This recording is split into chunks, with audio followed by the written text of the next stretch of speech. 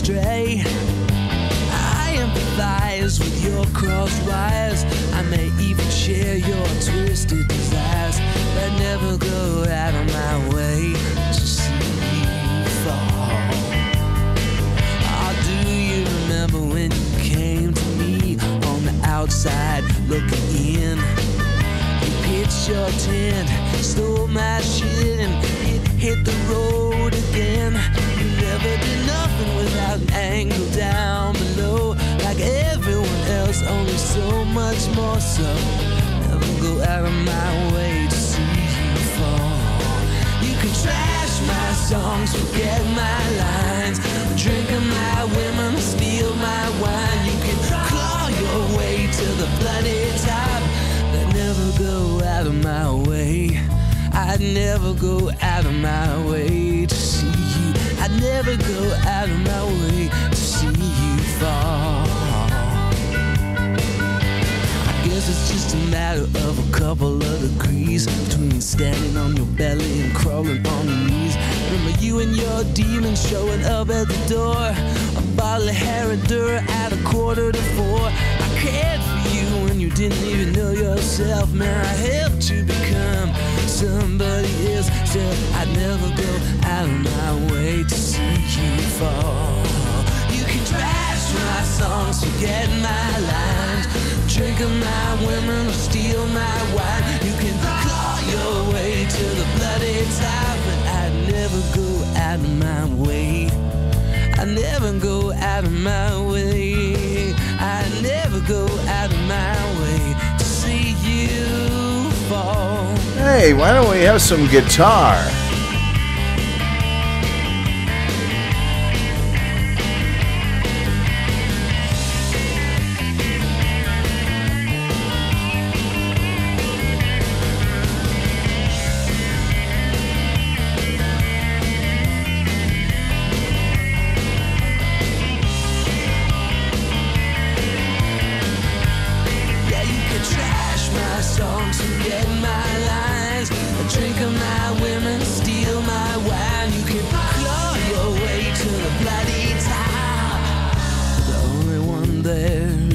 To be you, and for a while you may even be happy too. But it's true, we always get what we deserve. And you got you.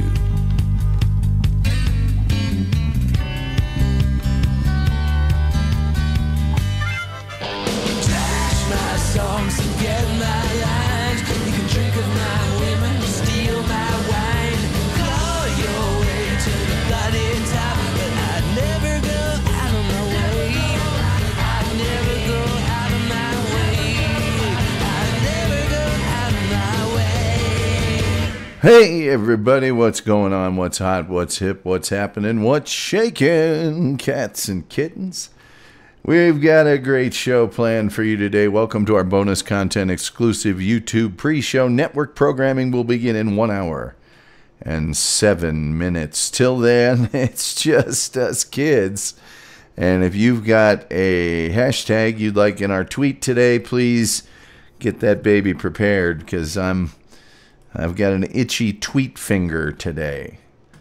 I'm itching to tweet, man. I'm itching to tweet. Don't you double dog dare me. Dolores Colbert, first one in the room today. She says, hey, Tom. Hey, Dolores.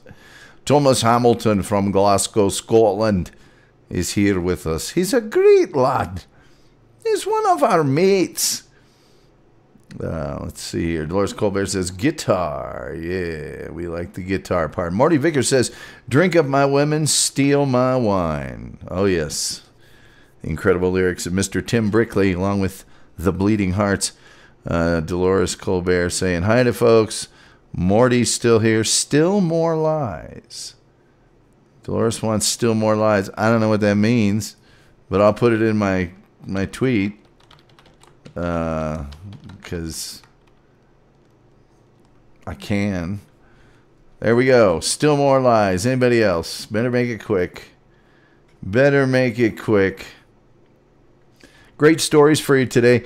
Hasn't been a woman executed in a long time, and apparently they're going to execute one. And some of you may say, well, that's kind of cruel. Why would you execute a woman? Well, this particular woman killed another woman that was pregnant and cut the baby out of her and then tried to pass the kid off as her own, apparently forgetting that she was never showing signs of being 9 months pregnant, and so therefore, yeah. We're also going to tell you how a milk price check resulted in a stabbing at Walmart. Where else could it have happened but Walmart, right? I need a price check on 3, stab for milk. Morty Vicker has a hashtag for me, tough actin tenactin. Trigger figure, okay. You got it. Actin tenactin. Tough actin tenactin. Oh, that's all I got room for. Oh, Morty, you slay me, man. And now here's the person that these people, they just, it's like, hey, there's a lot of people, those of you who've been in the workforce, who will send out emails at the very end of their workday just so everybody knows they're working. Can you dig it? Thomas Hamilton says, just watch the Celtic game. Well, let's just see what the final. Midnight Shepherd's here, says, how goes it, Tom? I'm better than slicker than a 10-penny whistle.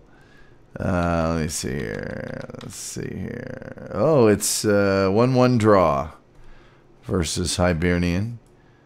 Arsenal are off to the 4th round of the FA Cup, having beaten Newcastle 2-0 in extra time. Thanks in large parts to the heroics of goalkeeper Bernd Leno.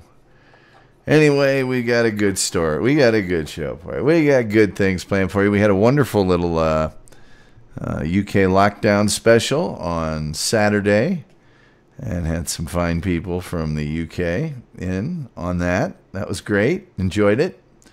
We'll do it again this week. We'll do it till you guys aren't on lockdown anymore. Midnight Shepherd says he's beat. Busting me hump all day. I am sorry to hear that. I have a philosophy. It's really more than a philosophy, I think, at this point. It's kind of a truism that I'm pawning off as a philosophy. And that is, when you work for an employer, there's some days that you go in and you get a fair day's wage and your employer gets a fair day's work. And there are some days where the employer gets the better end of the bargain because you're just doing so much work. And then there's other days when you get the better end of the bargain. And not that you want to cheat anyone, but we'd all like to have a lot more of those days where we get the better end of the bargain. But it seems like sometimes you go through a spell where you're like, man, somebody's making out on this deal and it's not me.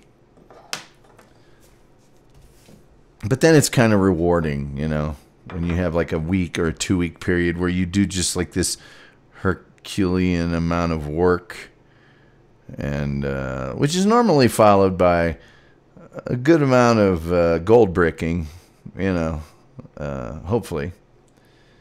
And my days generally are a tie is all I can hope for. Every now and then, but not very often. And usually it's the other way around. Dolores says, Saturday, the UK kids still had me in house party from Friday night through Saturday during your showtime. Crazy kids. That's okay. Every now and then you got to street it up a little bit for the kids. That's the way the kids like it. 1 hour till network programming. The kids like it that way. A lot of NFL football on this weekend. 6 whole games. And the great news is next week we get 4 games. We had 3 games on Saturday, 3 games on Sunday. This next week we get 2 games on Saturday, 2 games on Sunday. That's going to be awesome. I'm not even that crazy about football. But it's nice. It's nice because we're coming down to the end of the NFL season. We're getting down to the final, And then right after the NFL season is a season that I call a rest season. Because everything's over with. The players have way too much money. No impulse control. And nobody's ever said no to them. Midnight Shipper says at $13.50 an hour, can't beat it. Well, it's okay. Just got to hope for that overtime. Boss, I'm hoping for that overtime. This, of course, is a very special episode of the Tom Gulley Show After Dark. This technically is the bonus content exclusive YouTube pre-show to that. And we do enjoy you guys coming in for the pre-show where it's a freewheeling, rollicking, frolicking, live on the rage's edge, laugh in the face of death, unscripted format. Yes. 817-522-3948 if you'd like to call in and chew the fat. Dolores Colbert says, so ticked off at the Steelers, I can't even express. I don't know what was wrong with Big Ben yesterday. And I don't know what was wrong with his receivers either. I mean, there's a lot of blame to go around there. But when you get down 28-zip, and there's like 6 minutes left in the first quarter, y'all are in trouble. And I thought they were going to right the ship there for a while, but no. They were dropping passes. He was throwing inexplicable. Morty Vickers says, for some reason, I didn't get an alert for Saturday's show. Well, Balderdash, I won't stand for this. I'm going to issue a sternly worded letter. No, I don't know. I don't know how that happened. I don't know how that would have happened, Morty. We would, of course, value you more than anything. But we did a little show on Saturday, and we talked about UK things and stuff.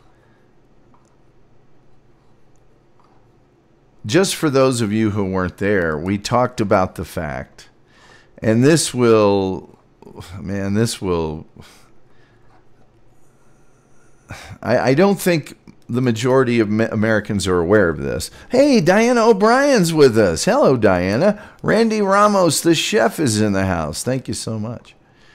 I got to tell you, most Americans don't know about this. And when they find out, they can't believe it. Okay. But over in the United Kingdom, they have to pay the equivalent of 212 American dollars just for free television. What we would get for free here over the antenna or free cable or whatever it is, they have to pay for a license to get broadcasting, and all that money goes to the BBC, the British Broadcasting Corporation. And that's what they use to fund the news and all their television shows and things like that. So you can actually get fined money for not having a license and listening and watching to television over there. And most Americans that I know go, oh my God, are you kidding me? They don't just get it free over the Nope. They get radio for free. They didn't used to. Sometime, I believe in the 70s, they just went full-on licensing for TV. You can listen on the radio for free now, but you didn't used to be able to. Morty Vickers says, after going 11-0, the Steelers went 1-5. Something has been going on for weeks now. They took last week off against the Browns, too. Dolores says, right, Morty. Thomas Hamilton says, Arsenal versus Crystal Palace. 8 o'clock in Scotland on Thursday. Diana Bryan says, blessings, Tom. Oh, yeah. Arsenal is the holders of the FA Cup, and they have won it more than anyone else. And but the match against Crystal Palace upcoming is just a regular league match. And then they got to play Newcastle again the following Monday, who they just beat in the FA Cup. So when's our next? And we don't know yet who we're going to play. They haven't done the draw for the next round of the FA Cup, which will be a week from this Saturday, I think. Something like that. Something like that. Let me see here. Dolores Colbert says, so I assume commercial-free TV then over there. No. There are actually commercials. Not nearly as many as we have. But it is not commercial-free. Thomas Hamilton says, Celtic versus Livingston on Saturday, 3 o'clock. That's 7 a.m. Pacific. That's 10 a.m. Eastern Time here in the United States. So, yeah, they have to pay for over-the-air television. And they pay $212 a year for that. It's not like $5. I mean, Diane O'Brien says you can pay monthly, though. 817-522-3948 if you want to call in. Yeah. When I first learned that, I was like, you're kidding me. Nope. Diane O'Brien says, I remember back in the day getting fined for no TV license. Ooh, Diana. That had to hurt. Yeah, they go around and check. You better have your TV license, or you're going to get fined. It's theft. They don't like it. There's videos on YouTube of the police coming up, and man, people just get so mad at the police for coming and nailing them for no license. It's not good. It's not good. People from time to time here in the States will steal cable, especially if you live in like an apartment complex. Oh, yeah. I've probably had 2 or 3 apartments that I moved into, and they had forgotten to turn the cable off. So I just plugged in and had free cable and had it for a long time, one place. I mean, I had it for 3 or 4 years. I had it so long, I forgot that I was just plugged into it, and it went out one time, and I was actually on the phone calling up the cable company to complain that the cable was out when I suddenly realized, oh, wait a minute, I'm not paying for this. Because all the cables are in a big junction box, and those guys come in and hook one up, and they just, they don't get anything from the apartment complex or anybody else. They just close somebody's account. The service guys are so busy, they don't come back and unhook the cable. They probably have a way to do it remotely now or something, but some people actually proactively steal cable. Midnight Shepherd says, if it wasn't for stealing cable, I couldn't watch the Tom Gulley show. Well, Let's Terry Lawler, the King of Ireland, has joined us. But can you believe that? We've taken it so for granted here in the United States. Naturally, we pay for cable or satellite or Netflix or whatever, but our regular broadcast channels, of which when I was in Dallas, I think I got 64 over-the-air channels. Now I'm out here, and I think I have like 34, 36. But nope, don't have to pay a penny. Just get yourself a TV and an antenna, and you got digital broadcast coming over. Lustrous high definition digital broadcasting. I remember, I think it was in 2008 when the United States switched from analog to digital over the air. I wasn't happy about it. I was real mad. And then it came over. I got my little converter box because I wasn't going to get a smart TV that had the right kind of tuner and all that. But they sent you a check for $45 so that you could reconnecting after 1 second, reconnection success. Apparently, our local, while we're on the subject, my internet service provider, I haven't noticed any problems. Well, I kind of have, but other people have, like online, I've seen people complaining that there's problems with it. We can't be having that. Morty Vickers says, my uncle used to work as a side job going from bar to bar checking if they were showing PPV fights, pay-per-view fights. Had a list of establishments that paid to show it. Everyone he caught illegally showing it got him $200. Yeah, I'm aware of that. I'm also aware of people getting caught and they would say, look, you can either sign up for 3 years of this service or you pay $200. Diana Bryan says, it's a wonder they don't charge us for fresh air. Boy, they'll find a way someday. Morty Vickers says, I guess it costs thousands to order it for a bar to show it. That's why there's usually a door or cover charge. Exactly. Terry Lawler asks, how is everyone tonight? Midnight Shepherd says, the government tried checking if my internet was legit or not. That's nice.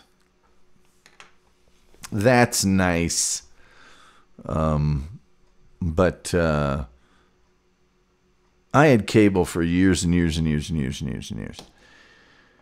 And I can't remember when I got rid of it or just decided not to sign up for it. Because I said to myself, this cable is getting so expensive, I could just buy the movies I want.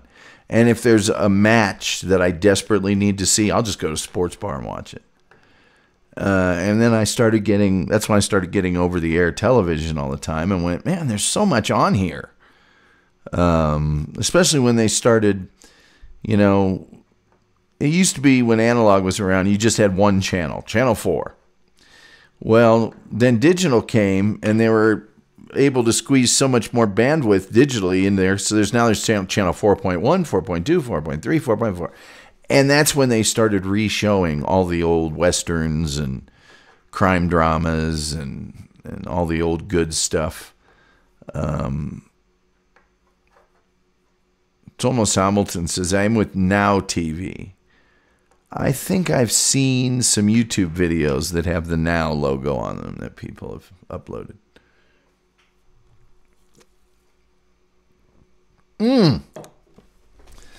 So, but yeah, I do remember when I moved to St. Louis, I was going to call the cable company. And I went over to where the jack was in the wall, and I went, why don't I just give this a try? Boom, free cable.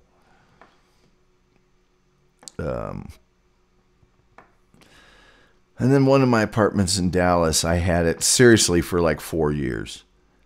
And then one day I came home and turned it on and got pure snow.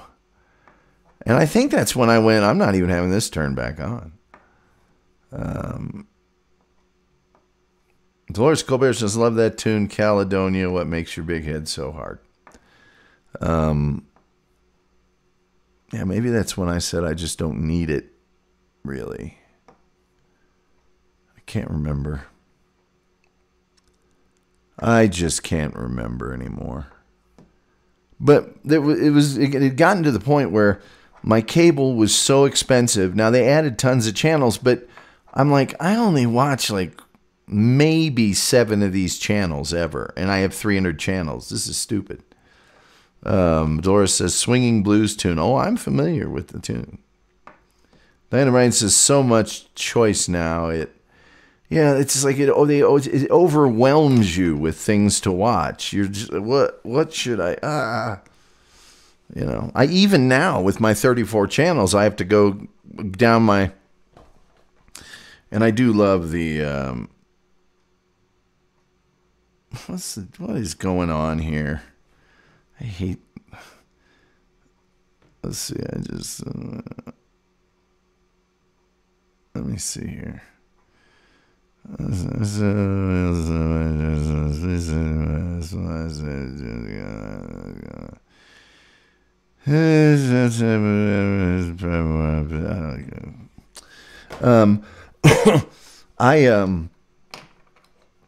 I still, to this day, Dolores says repeat channels. Yeah, there's a little of that going on. And there's a little bit of it here, but not that much. It doesn't bother me because the same company will own 3 or 4 stations, so they'll have the same stuff on. It's just they're far enough away that they cover anyway.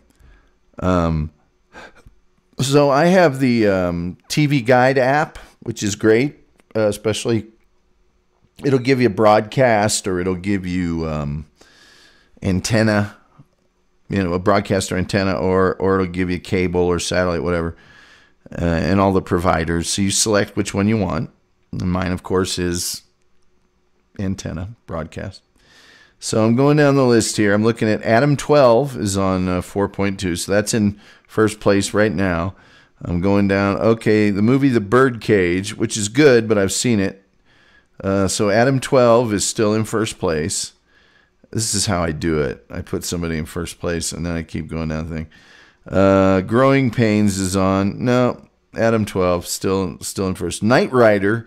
Ooh, I'd have to think about that, but I like Adam 12 better. NCIS Los Angeles. So no, I'm not watching that.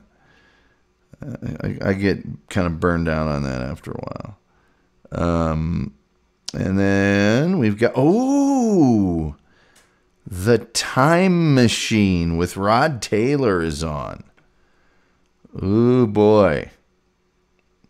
You know what I would probably choose to do is I'd probably watch Adam 12 until it's over and then watch The Time Machine. So I kind of rank them and then pick what I want. But you still got a lot to go through. Terry Lawler says, I know Thomas Mate Caledonia is the Roman name for Scotland. Diana Bryan says, we have Sky. Oh, I love Sky Sports. Love Sky Sports. Dolores Colbert says, Cox Cable in her area. Terry Lawler says, I have Sky. I call them every year to renew my contract, but I won't renew unless they give me something for free. And that's smart because I had Time Warner Cable, which they changed the name to Spectrum. And I'm watching it, and I'm like, hey, man, why does a new sign-up pay like half of what I'm paying? I'm a good customer. I've been with them forever. So I called them up, and they knocked like $20 off my bill. And I did that frequently. I'm like, you're making the new people pay $29.99. I'm paying almost $70. That doesn't seem fair to me. I'm a good customer. These new people, who knows what they are? Diana Bryan says, yes, best to barter with them, Lee. Has to be done. You do have to do it. And by the way, they will, after 3 or 4 months, start trying to creep it back up again. And that's when you call up and go, did we not have the talk? Did we not have the talk? I just got all blurry. There, I cleared up again. I was feeling blurry for a second. We've got just about 41 minutes until network programming. 817-522-3948. You know you want to call. You know you do. Maybe you're just waiting for network. Maybe the pre-show isn't good enough for you. Terry Lawler says, 2 years ago, I got a 50-inch all-spec TV.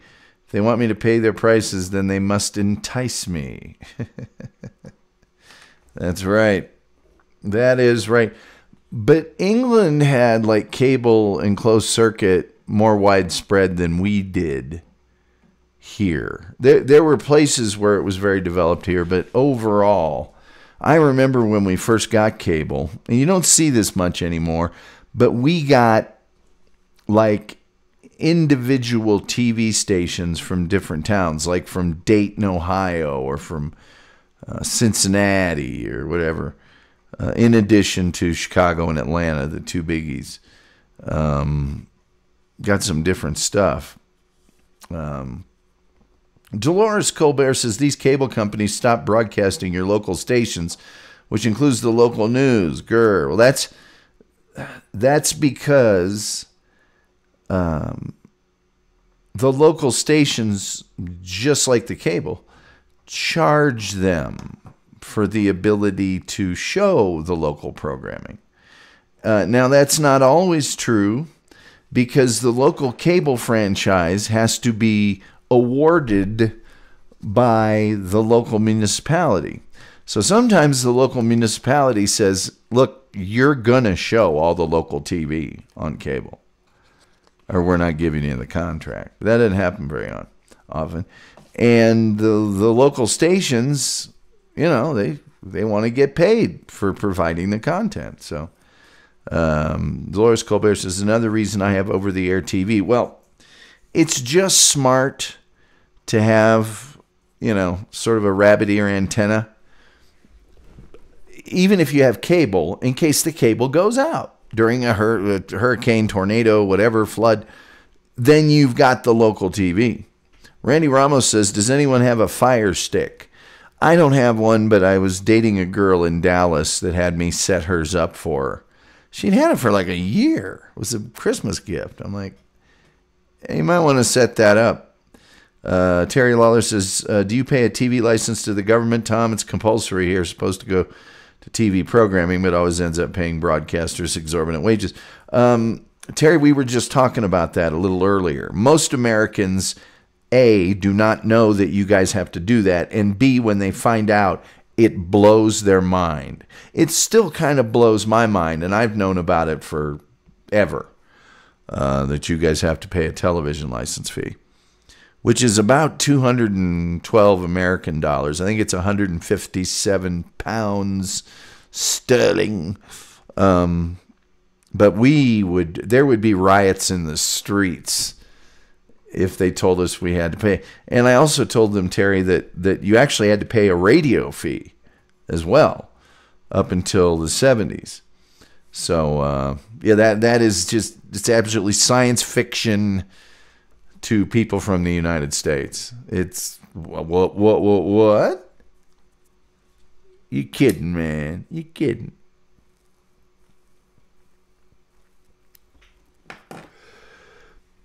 We talked about it on the UK special this weekend, the lockdown special.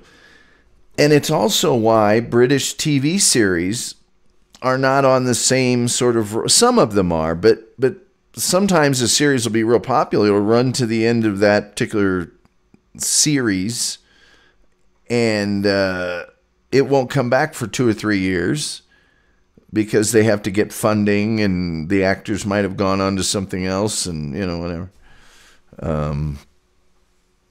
Terry Lawler says, I have a Fire Stick. I get great American TV on it. My favorite channels being outdoor TV. A lot of people like the outdoor TV. It's very popular. It's very popular. Trust me.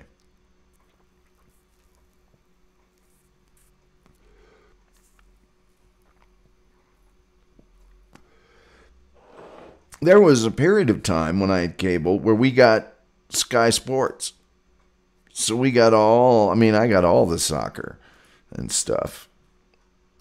And then they started licensing it by country, and ESPN started buying it. And, Diane O'Brien says, Fire Sticks can sometimes muck up, which can be a pain in the, keep sorting out. It is if you hunt, Tom.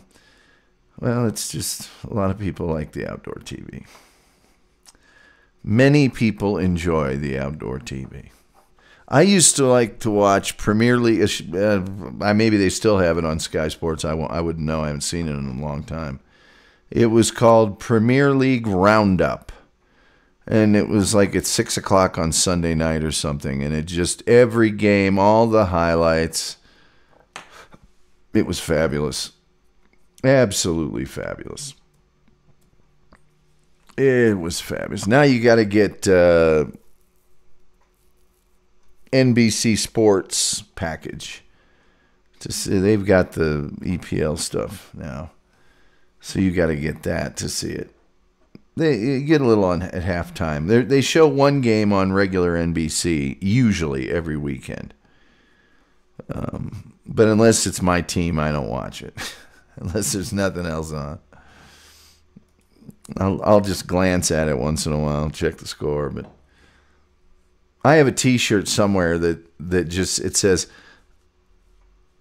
I despise the team you support, and then it just says Arsenal. It's just an Arsenal badge, which is kind of the truth. It's kind of the truth. I don't really care about any other team but my own. And I don't really care about any American sports teams. I just care about Arsenal. I kind of have a little dog in the fight for Major League Soccer. There's some teams I like, but if they lose, I don't know. It's not the end of the world. If Arsenal loses, it's just like, man, I'm just gutted all weekend. It's awful. It's terrible. It's pathetic.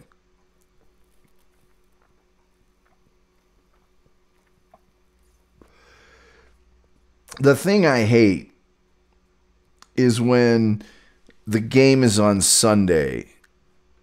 It's like if the game's on Saturday and you lose, you got the whole weekend to get over it. And if you win, you got the whole weekend to be, yeah, we won. If it's on Sunday, you don't have enough time to get over it, and you don't get much time to celebrate it. Terry Lawler says, you must be gutted every weekend. So, Tom. Well, first of all, Terry, we've won 4 games on the trot. But there was a period of time of about 9 games there when I wasn't very happy. And you have to keep thinking back to the Invincibles, 49 games without a loss in a row. And a whole Premier League season without losing a match. You think back to that and you just go, man, and then you go, oh, wow, that was almost 20 years ago. Dino Bryan says, I had a nanny nap today. Oh, my God, that's what this world's doing to me. I wish I could have a nap. I got home and I was going to take a nap, and then I got an alert on my phone for a meeting that I'd completely forgotten about. And I called in a frantic freak out mode. Are we still having that meeting? And oh, no, because nobody had said anything about it all day. And they went, oh, no, that's been canceled. We're not having that. That's, I'm like, well, thanks a lot. I got the Zoom set up and everything else, and now I don't have any nap time. You ruined my nap.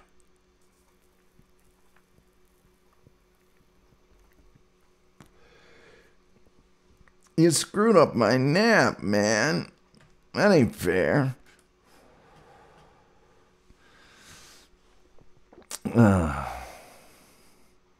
Terry Lawler says, no medals or championships for 4 in a row. Dude, we won the FA Cup.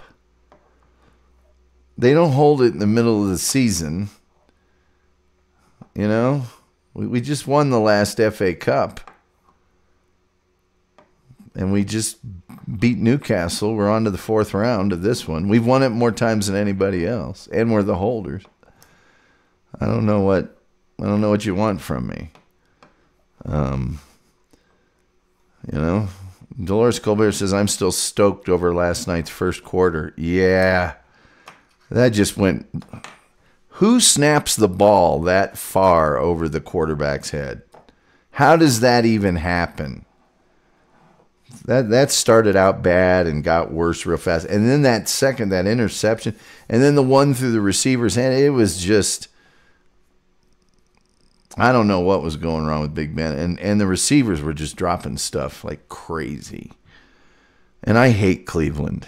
I hate them. I'm not a Baker Mayfield fan at all. And one of the Steelers came out today and said they're going to get smoked in the next round. I think he's probably right.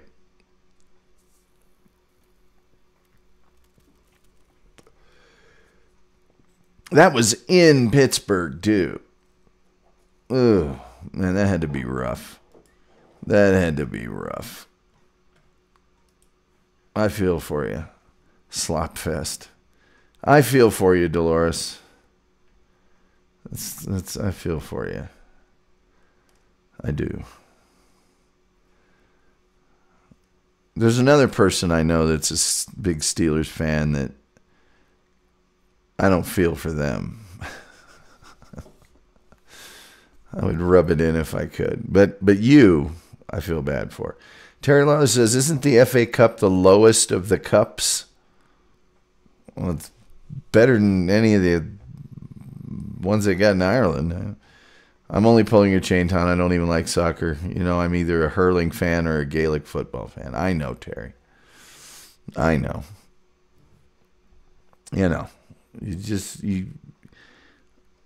it's the pain of being a fan. You live it up when you can, and then there's long periods of time when you just don't. You just can't. And this is one of those periods of time. I remember the big push to get Arsene Wenger out. And boy, what they wouldn't do for a top four finish now. Dolores Colbert says, CBS News, be back. As Dolores knows, I used to work for CBS News. So the Columbia Broadcasting System. I wish I could get a picture. They aren't in the same studios. Morty Vickers says, saw that Baker's wife gave a dude that is dying from cancer her box seats for last night's game. That's cool. That's cool. I worked at a little station in Anderson, Indiana. It was the second oldest station in Indiana. It was called WHBU. And it's been bought now, and I don't know if it even has the same call letters. And anyway, it was in this old office building that looked like it was from a Phil Marlowe or Sam Spade, you know. The signs on every door in this place were painted, you know. It was a guy by hand. And, you know, Johnson Insurance Company, you know. Ours had the back door entrance into the studio. It said WAM, said WHBU, 1240 AM. I think it was 1240. I'm pretty sure it was 1240. A CBS radio affiliate. In these italic, it was so cool, so old school. Let's see here. Let me find out about WHBU AM.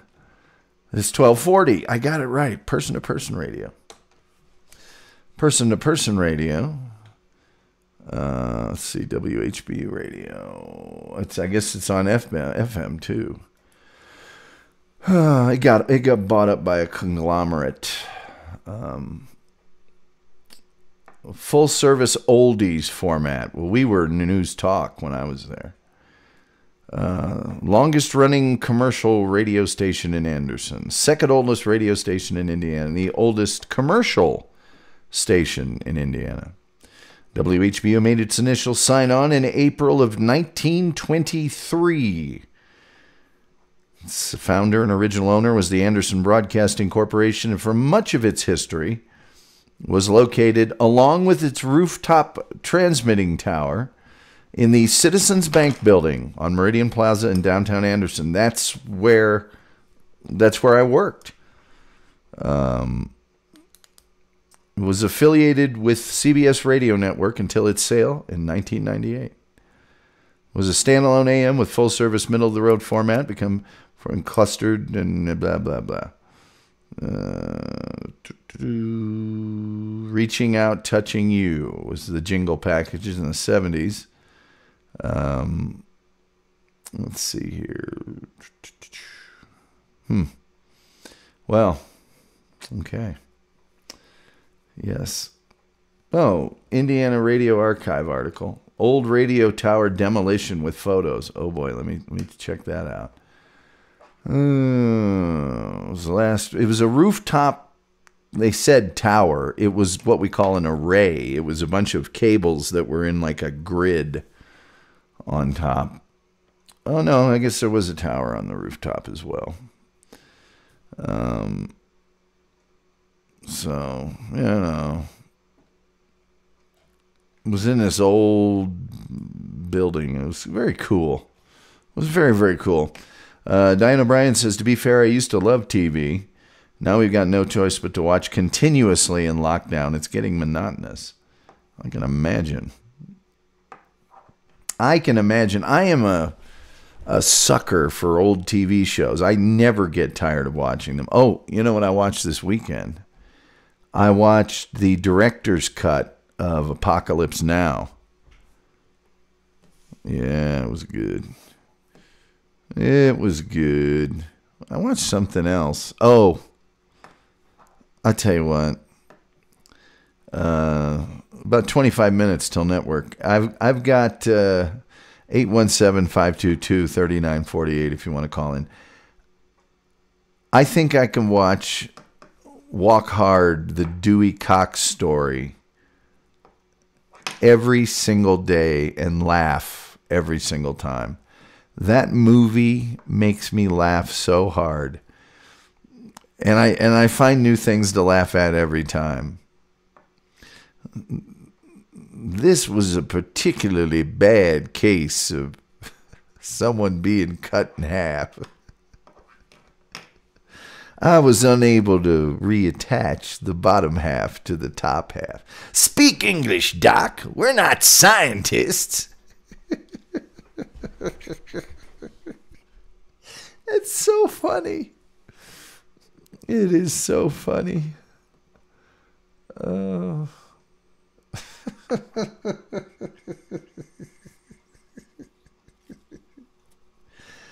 Oh, God. Particularly bad. A case of someone being cut in half.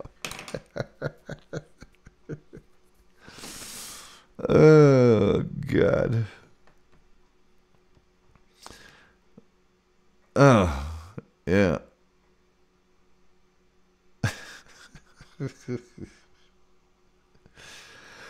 Oh, God. Anybody here seen Walk Hard, the Dewey Cox story? I'm telling you. It's so funny. I don't know what made me put it in. I was looking around for someone watching. I'm going to watch this again. I was 30 seconds into it and said, this was the best decision I could have ever possibly made. And then, of course, into Apocalypse Now, which I don't know if you've seen it or not. It's a little on the dark side. It's just a little dark. And I watched the director's cut, which has some extra scenes in it. Oh, man.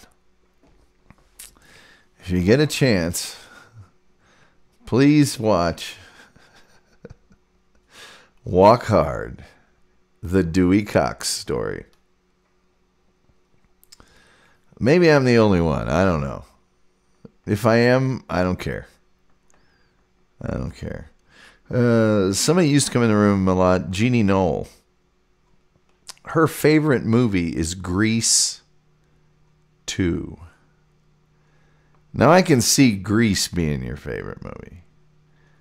But Grease 2? It came on the other night and I couldn't. It's Adrian Zemed. Michelle Pfeiffer's in it, but who else is in that? Maxwell Caulfield. It's just terrible. It's unwatchable. But it's her favorite movie. So I guess I know what people are talking about, but I almost watched Scott Pilgrim again. Terry Lawler says, it's not too bad if the Royal Family is on repeat, Dolores. Yeah, my sister Kelly says she wants a cool rider. Yeah. Let's bowl, let's rock and roll. That song, there's just nothing but crap songs in that. Diane O'Brien says Saturday Night Fever is better.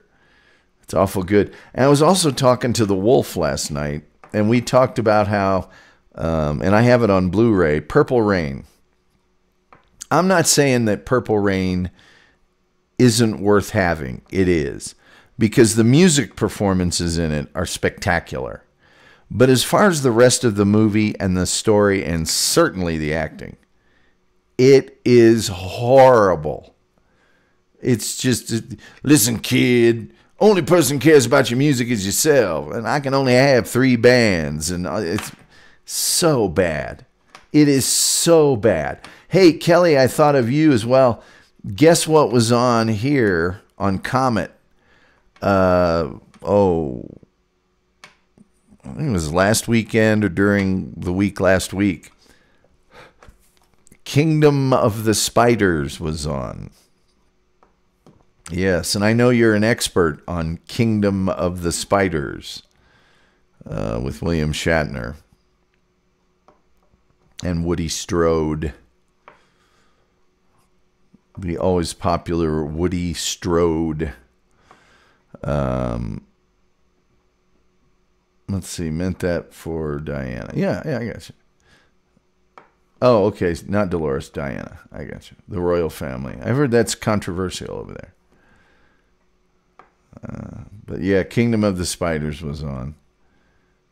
The movie kind of gives me the creeps a little bit.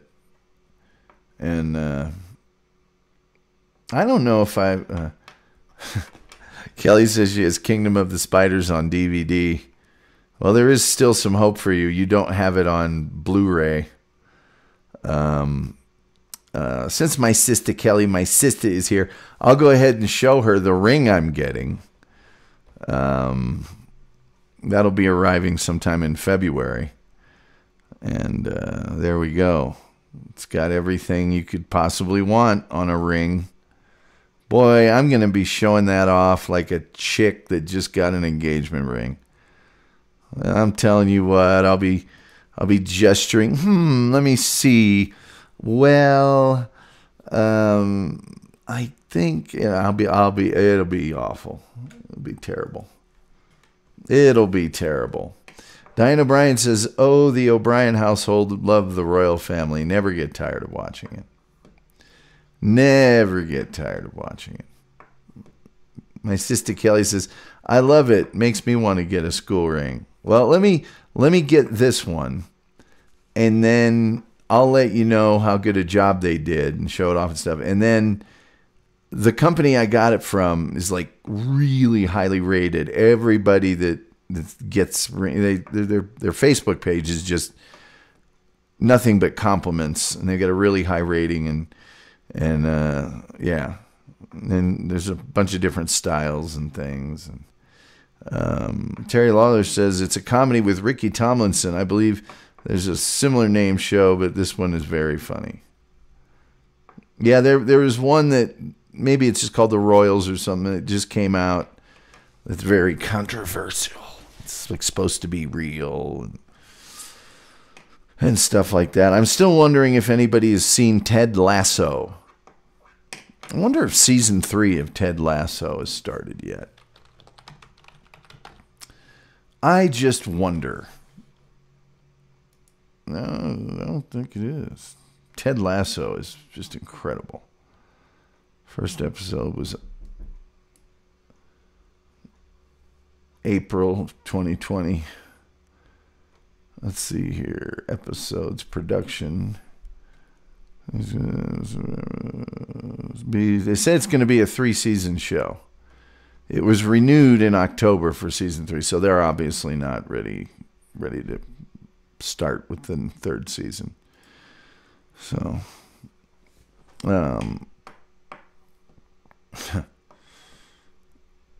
yeah, so people are enjoying whatever on television right now.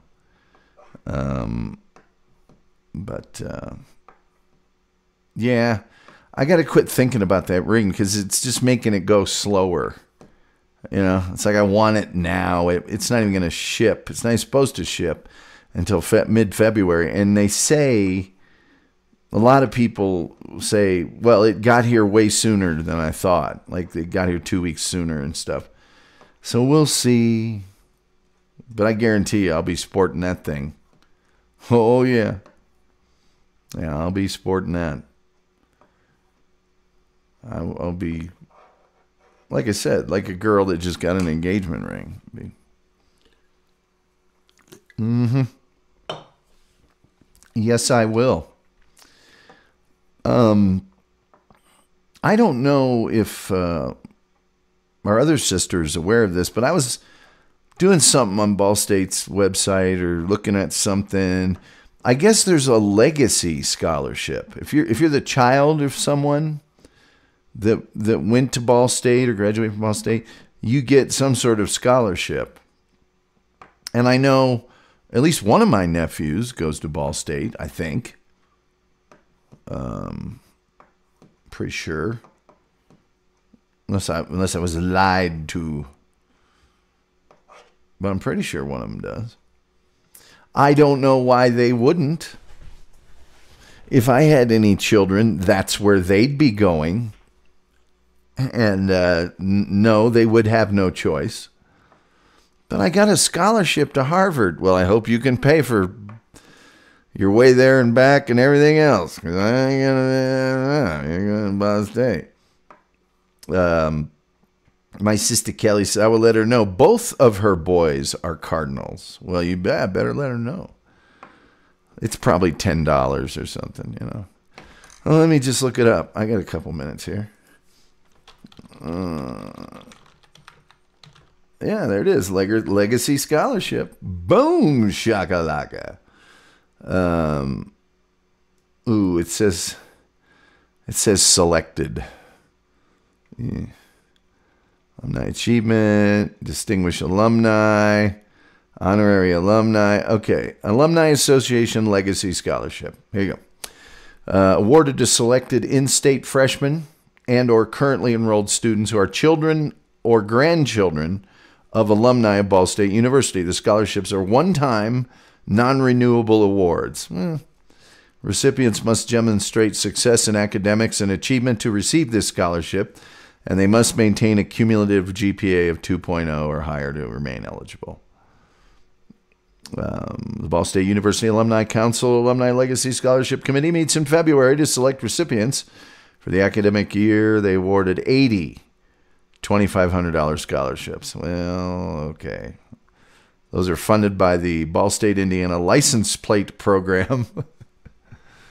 Applications are accepted late October through the first Friday in February each year.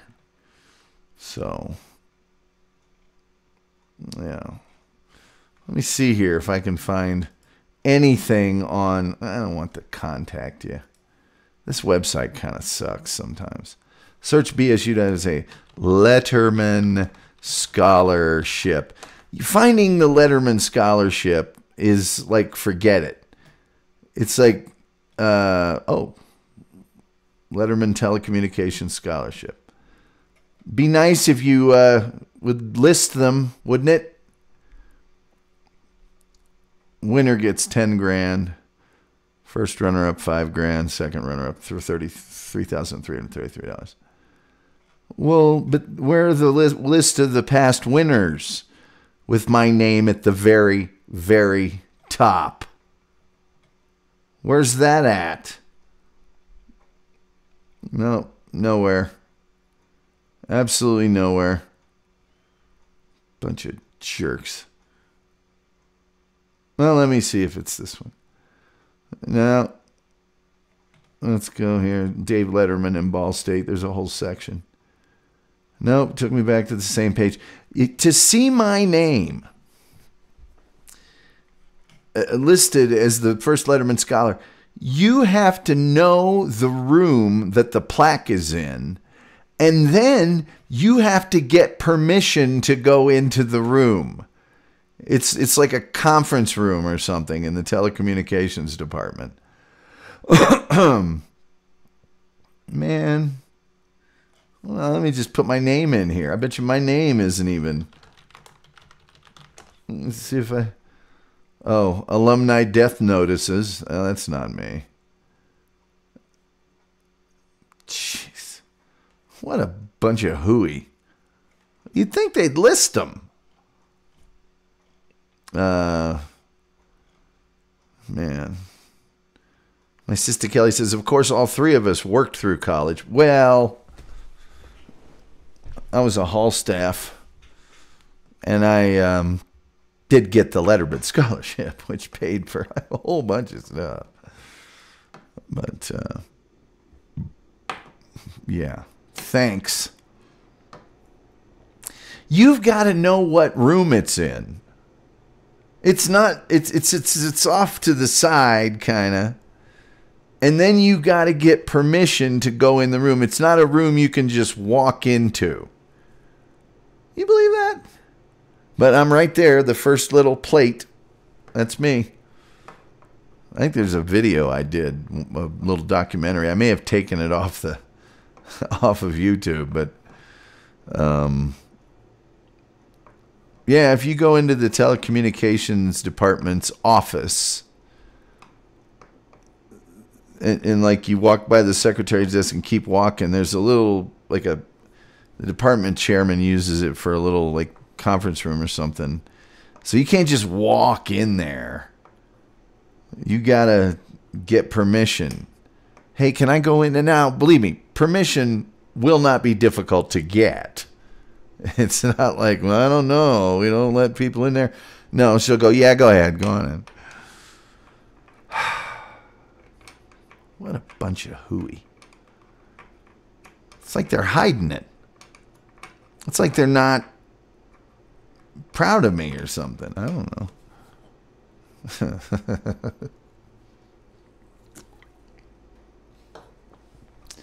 I bet you there was like a meeting in the College of Communication, Information, and Media.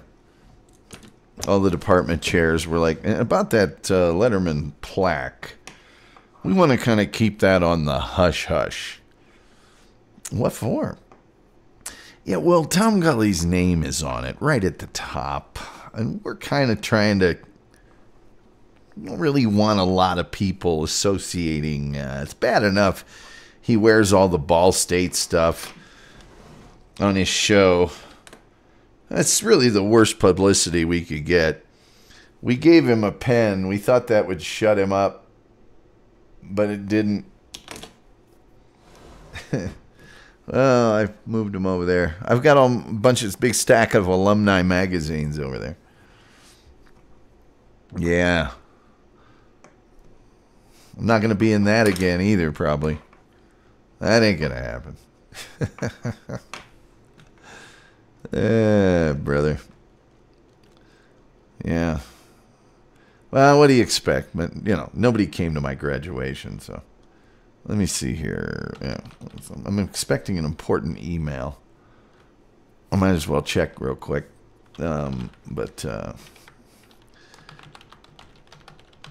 If we could just maybe keep that on the hush-hush. I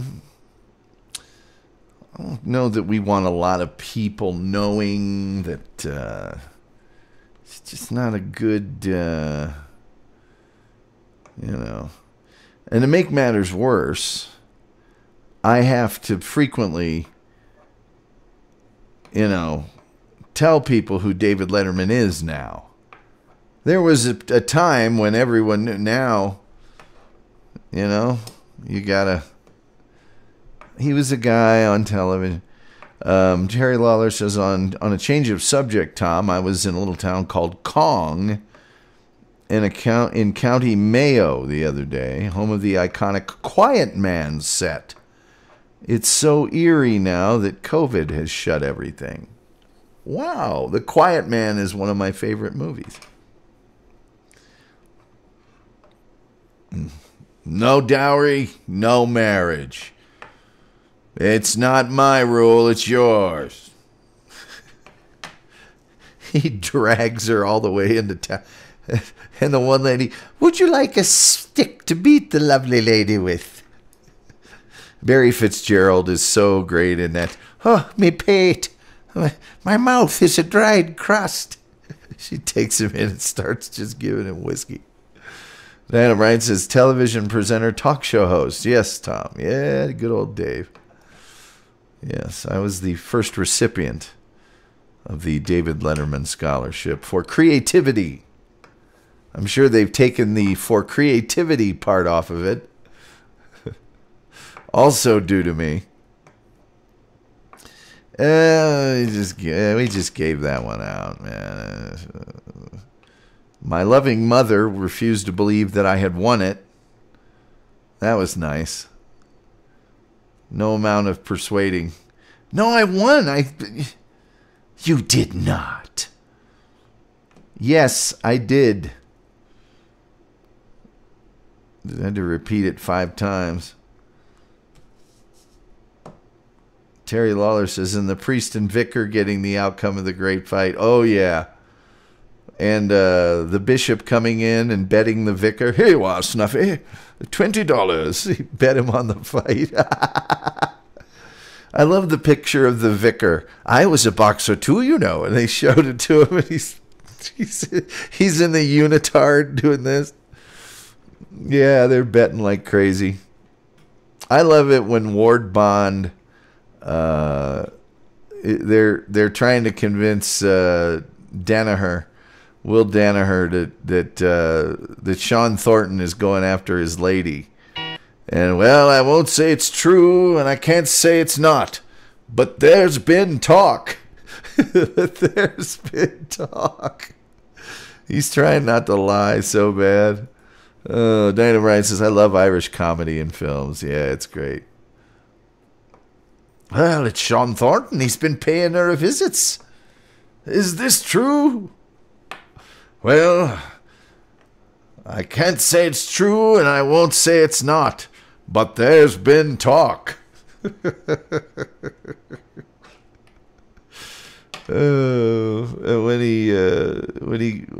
Barry Fitzgerald, Danaher was a fine English Irishman. Yes, he was. When Barry Fitzgerald goes to let Margaret O'Hara know that John Wayne's interested in her, and she's, just vile-tongued at him. Well, in that case, I won't be telling you about blah, blah, blah. And she's, oh, what did he say? Oh, I'd tell you, but out in the sun here, me pate. Oh, my mouth is like a dried crust. We have some whiskey inside. That's a great movie. That's a great movie. Oh, it's a great movie. Anyway, The Quiet Man. If you haven't seen it, see it. My sister Kelly's probably seen it. Diana Bryant says Australian films are good too. Yes, some of them are. Every country's got some good movies. Oh, me pate. My mouth is like a dried crust.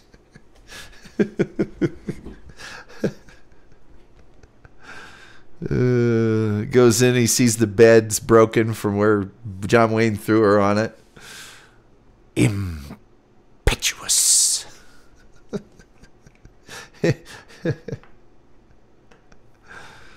There'll be no doors between us, Mary Kate, except in your own treacherous little heart.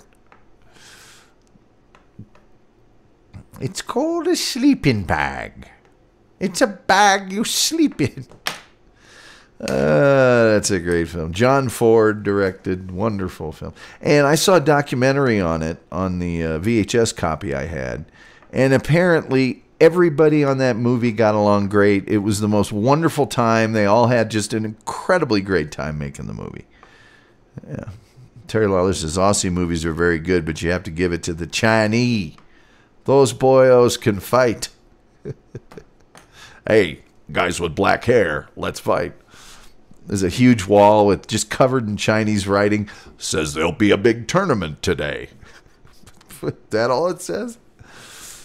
Is that all it says? It looks like it says everything that's ever been said. But anyway.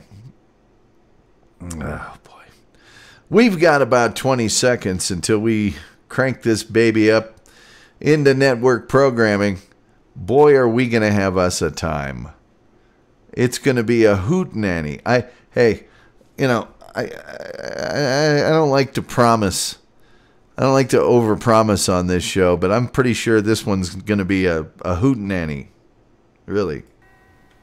Tom Gulley rides the waves like a social airplane, and you know that he's not winning, not until you know his name. Soon he'll be far away, and we'll have to run this race as long as we should never underestimate someone who knows his place, unlike Tom Gulley. Ooh, the social airplane, that is Tom Gulley. Ooh, come on now, look at my Gully.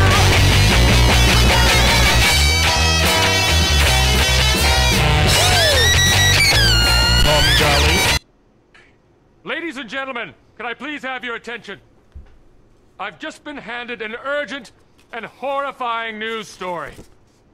And I need all of you to stop what you're doing and listen. What is your motto here? Boys, inform on your classmates. Save your hide. Anything short of that, we're gonna burn you at the stake? Warriors, come out to play.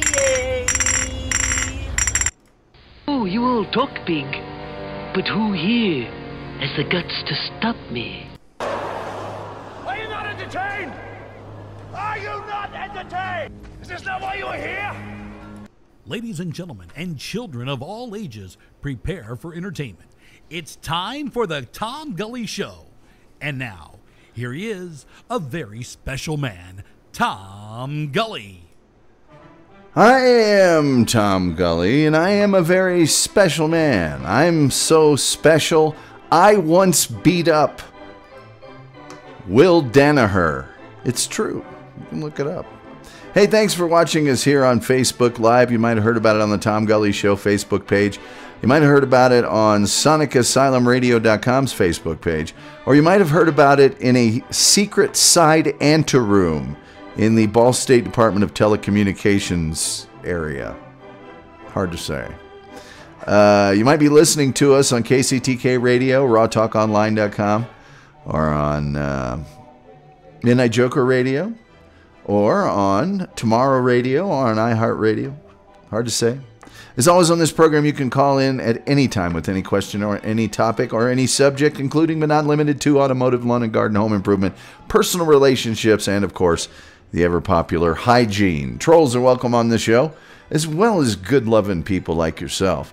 All you got to do is call the number at the bottom of the screen, 817-522-3948. And if you're listening, that number, once again, 817-522-3948. We've got great news stories for you today. Apparently, they're going to execute a woman. You might not be in favor of that, but when you find out what this woman did, you're going to be in favor of that. We'll also tell you about a man who stabbed someone at Walmart due to a milk price check. I'm not joking. And we'll tell you the best Saturday Night Live skits of all time. And now, without further ado, musical fanfare.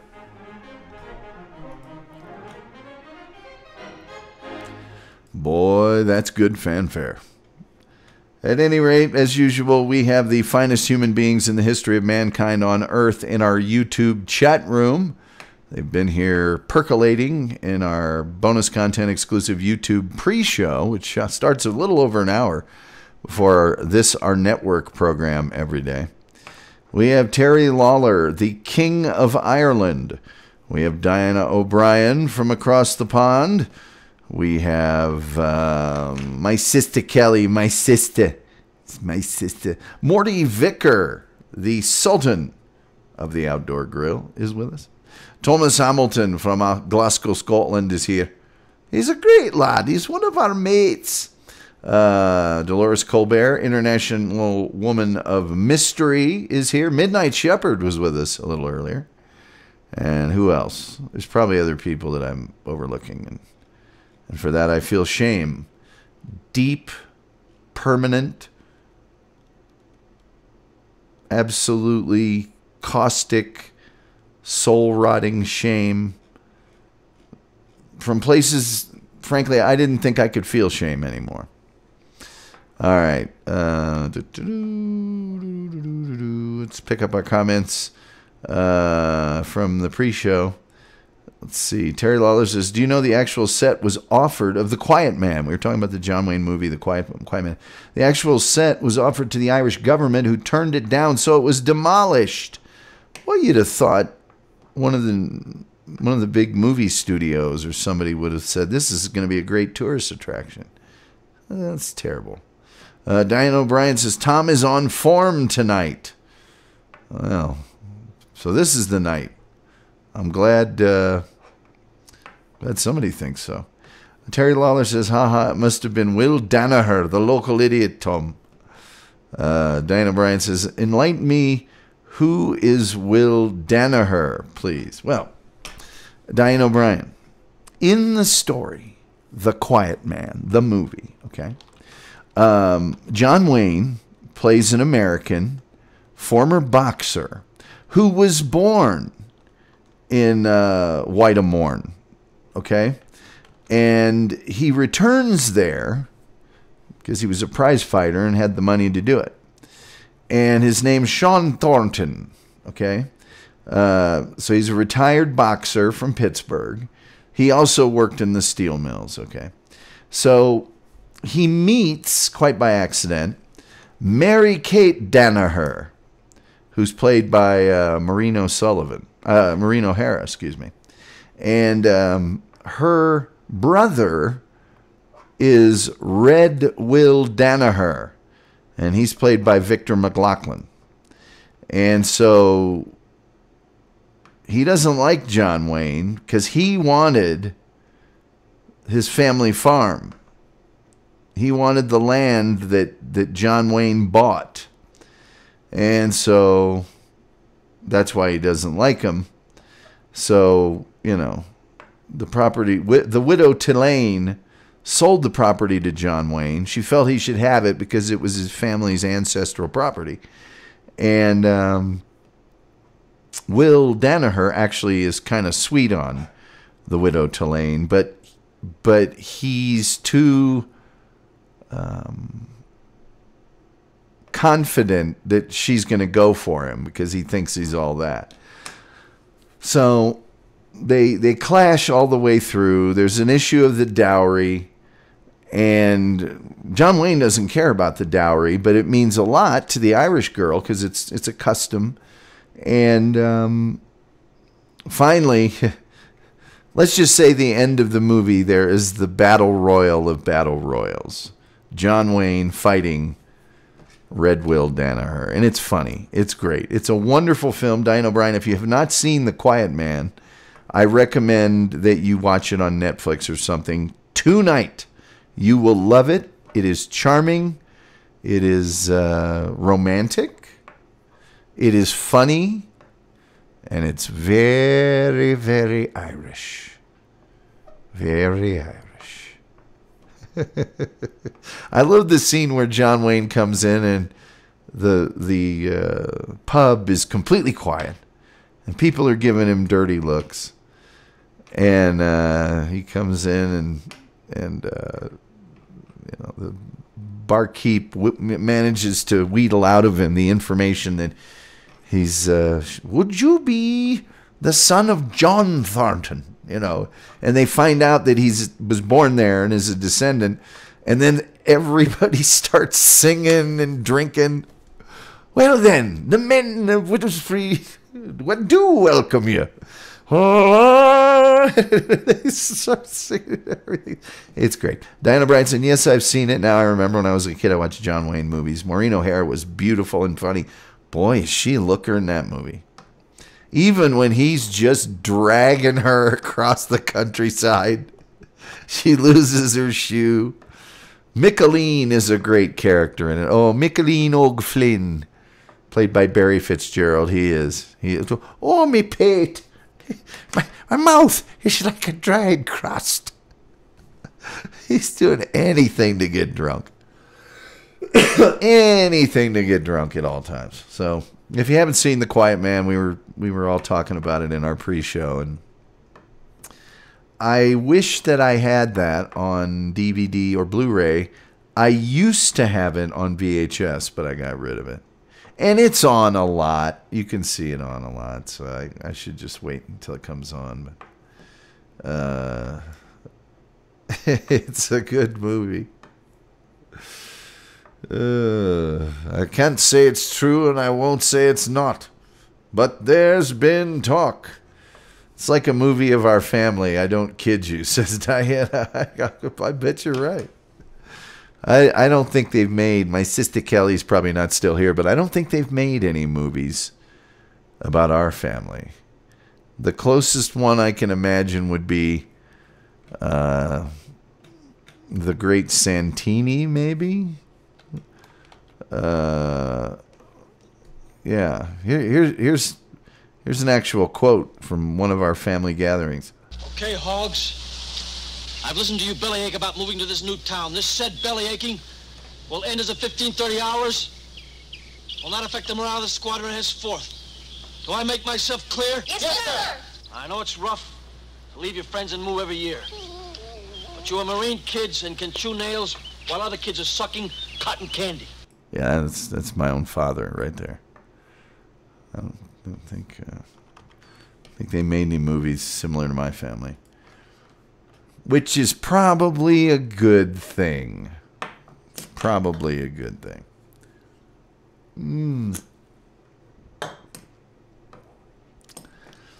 It's probably a good thing. Terry Lawler says they don't do courting like that anymore. I'll be there when you do the walking and the talking.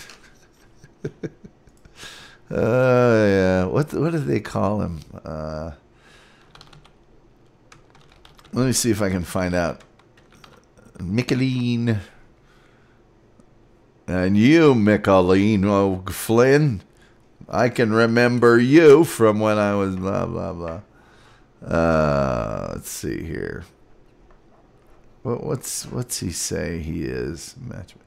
Matchmate. No, there's an official name. I am the Shukra, or whatever he says he is. Boy, oh boy. Mickeline O'Flynn. It's a great cast, too. I'm not familiar enough with the, the stock and trade of British actors in the early 1950s, but I imagine there's a lot of them in there. No fortune, no marriage.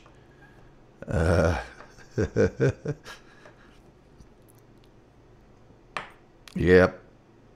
What's he call himself? I'll be the one to watch while you do no patty fingers, please.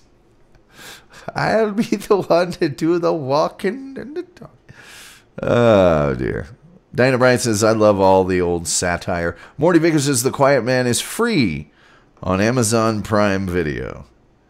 Diane says that's, he cracks me up. He's like the chauffeur. He is, but he's also kind of like a Yenta, a matchmaker. He's there to see that with all the proprieties. You know? With all the proprieties. Making patty fingers in the communion water. In the holy water. No patty fingers, please. Hey, that's about enough of that. Hey, I tell you what, why don't we do the news? We do that from time to time here. And then maybe we'll talk about other stuff later. I don't know. I don't know what goes on with this show. Let's just do the news, shall we? The award-winning Tom Gulley Show news team has been hard at work. Let's see what they have for us, shall we? Get ready to rumble! Screwed up my sound clip. Thanks. Thanks, new software from Apple. All right. Now, I don't know how you feel about capital punishment, but they're supposedly getting close to executing a lady, and I don't normally not in favor of that, but when you hear about this, you're probably going to be in favor of it. You're probably going to be in favor of it. Probably. This is from Mission, Kansas. Becky Harper sobbed as she spoke to a Missouri dispatcher after stumbling across her pregnant daughter in a pool of blood, her womb slashed open, and the child she had been carrying missing. It's like she exploded or something, Harper told the dispatcher on December 16, 2004, during the desperate yet futile attempt to get help for her daughter, Bobby Jo Stinnett, who had been 8 months pregnant.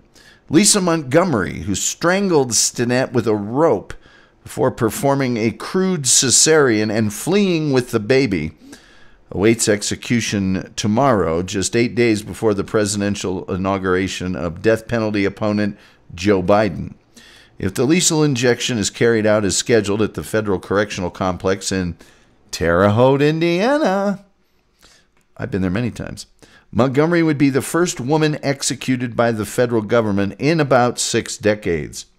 Montgomery drove about 170 miles from her Melbourne, Kansas farmhouse to the northwest Missouri town of Skidmore under the guise of adopting a rat terrier puppy from Stinnett, a 23-year-old dog breeder.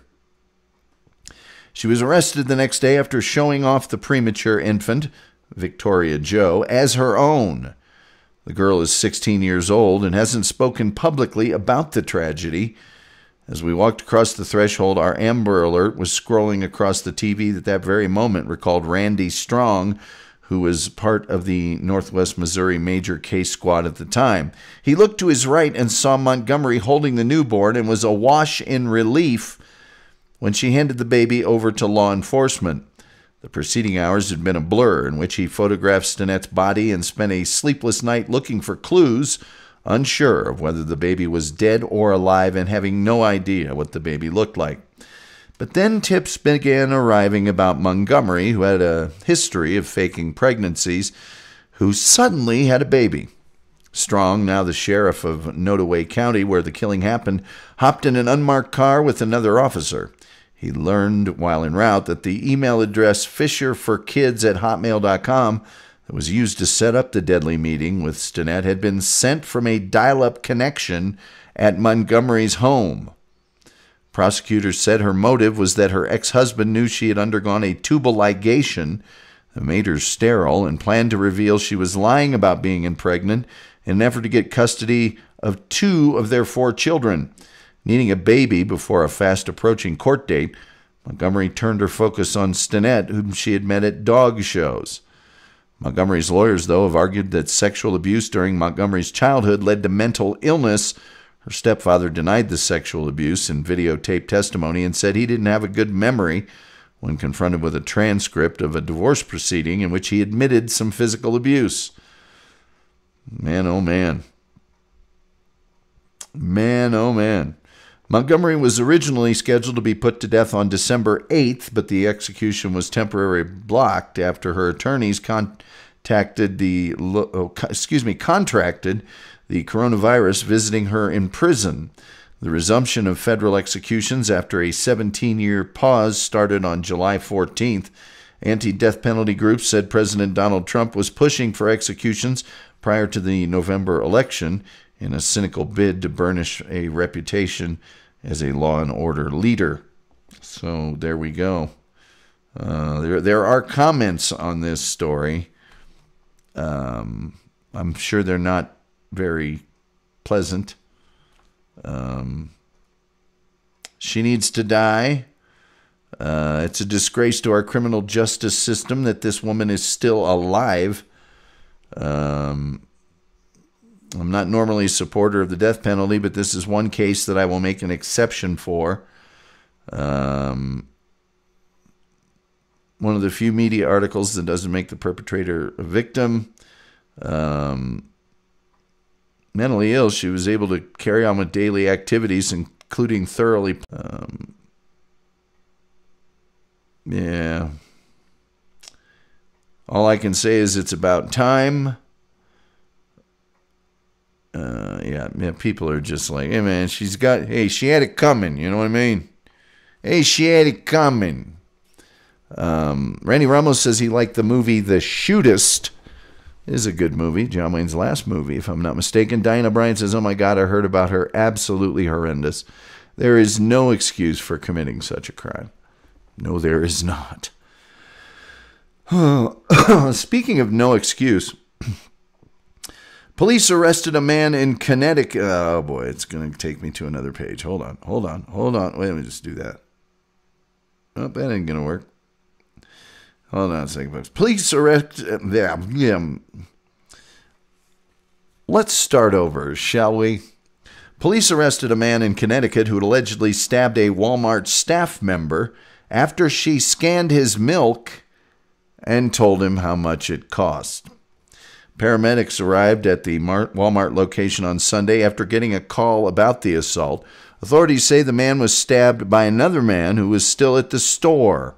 Allegedly, a 40-year-old Hickman Asfer grabbed a 19-year-old cashier. Reports say he scanned a gallon of milk and told him how much money was due. After he told him the cost, Asfer allegedly walked around the register, grabbed the cashier, stabbed him on the side of his head. Asfer sat down right after stabbing her. The cashier was sent to St. Mary's Hospital and is expected to recover. Asfer is arrested and being charged with assault and breach of the peace. Why would the price of milk, you know what I mean? Terry Lawler says an eye for an eye. Yeah, I mean, why is it taking 16 years? You know, it's I don't know.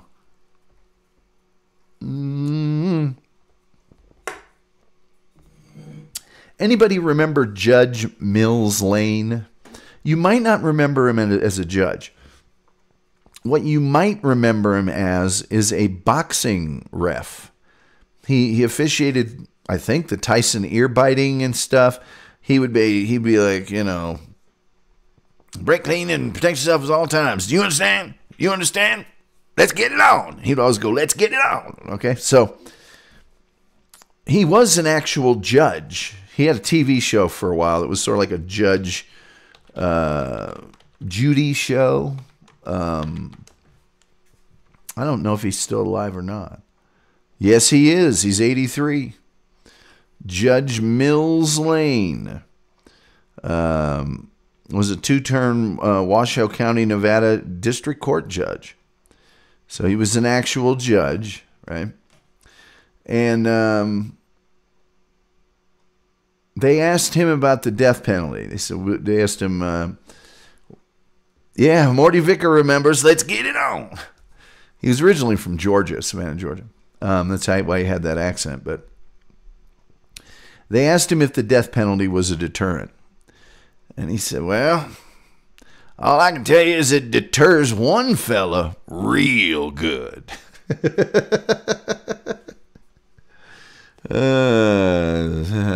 Anybody here watch Saturday Night Live? I know a lot of people are going to say Saturday Night Live isn't as funny as it used to be and that they don't like it anymore and blah, blah, blah. I would agree. Overall, the quality is not as high as it used to be. However, there's still a couple good sketches every show. And if they have a really great guest, the whole show can be fabulous. Well, these are the top 25 Saturday Night Live skits ever. Number 30, actually the top 30. I don't know why it says top 25 and starts with 30, but maybe we'll find out. Randy Ramos is getting ready for New Jeopardy with Ken Downing. I don't know what his name is. Say goodnight, Gracie. Goodnight, Gracie. I love Debbie Downer.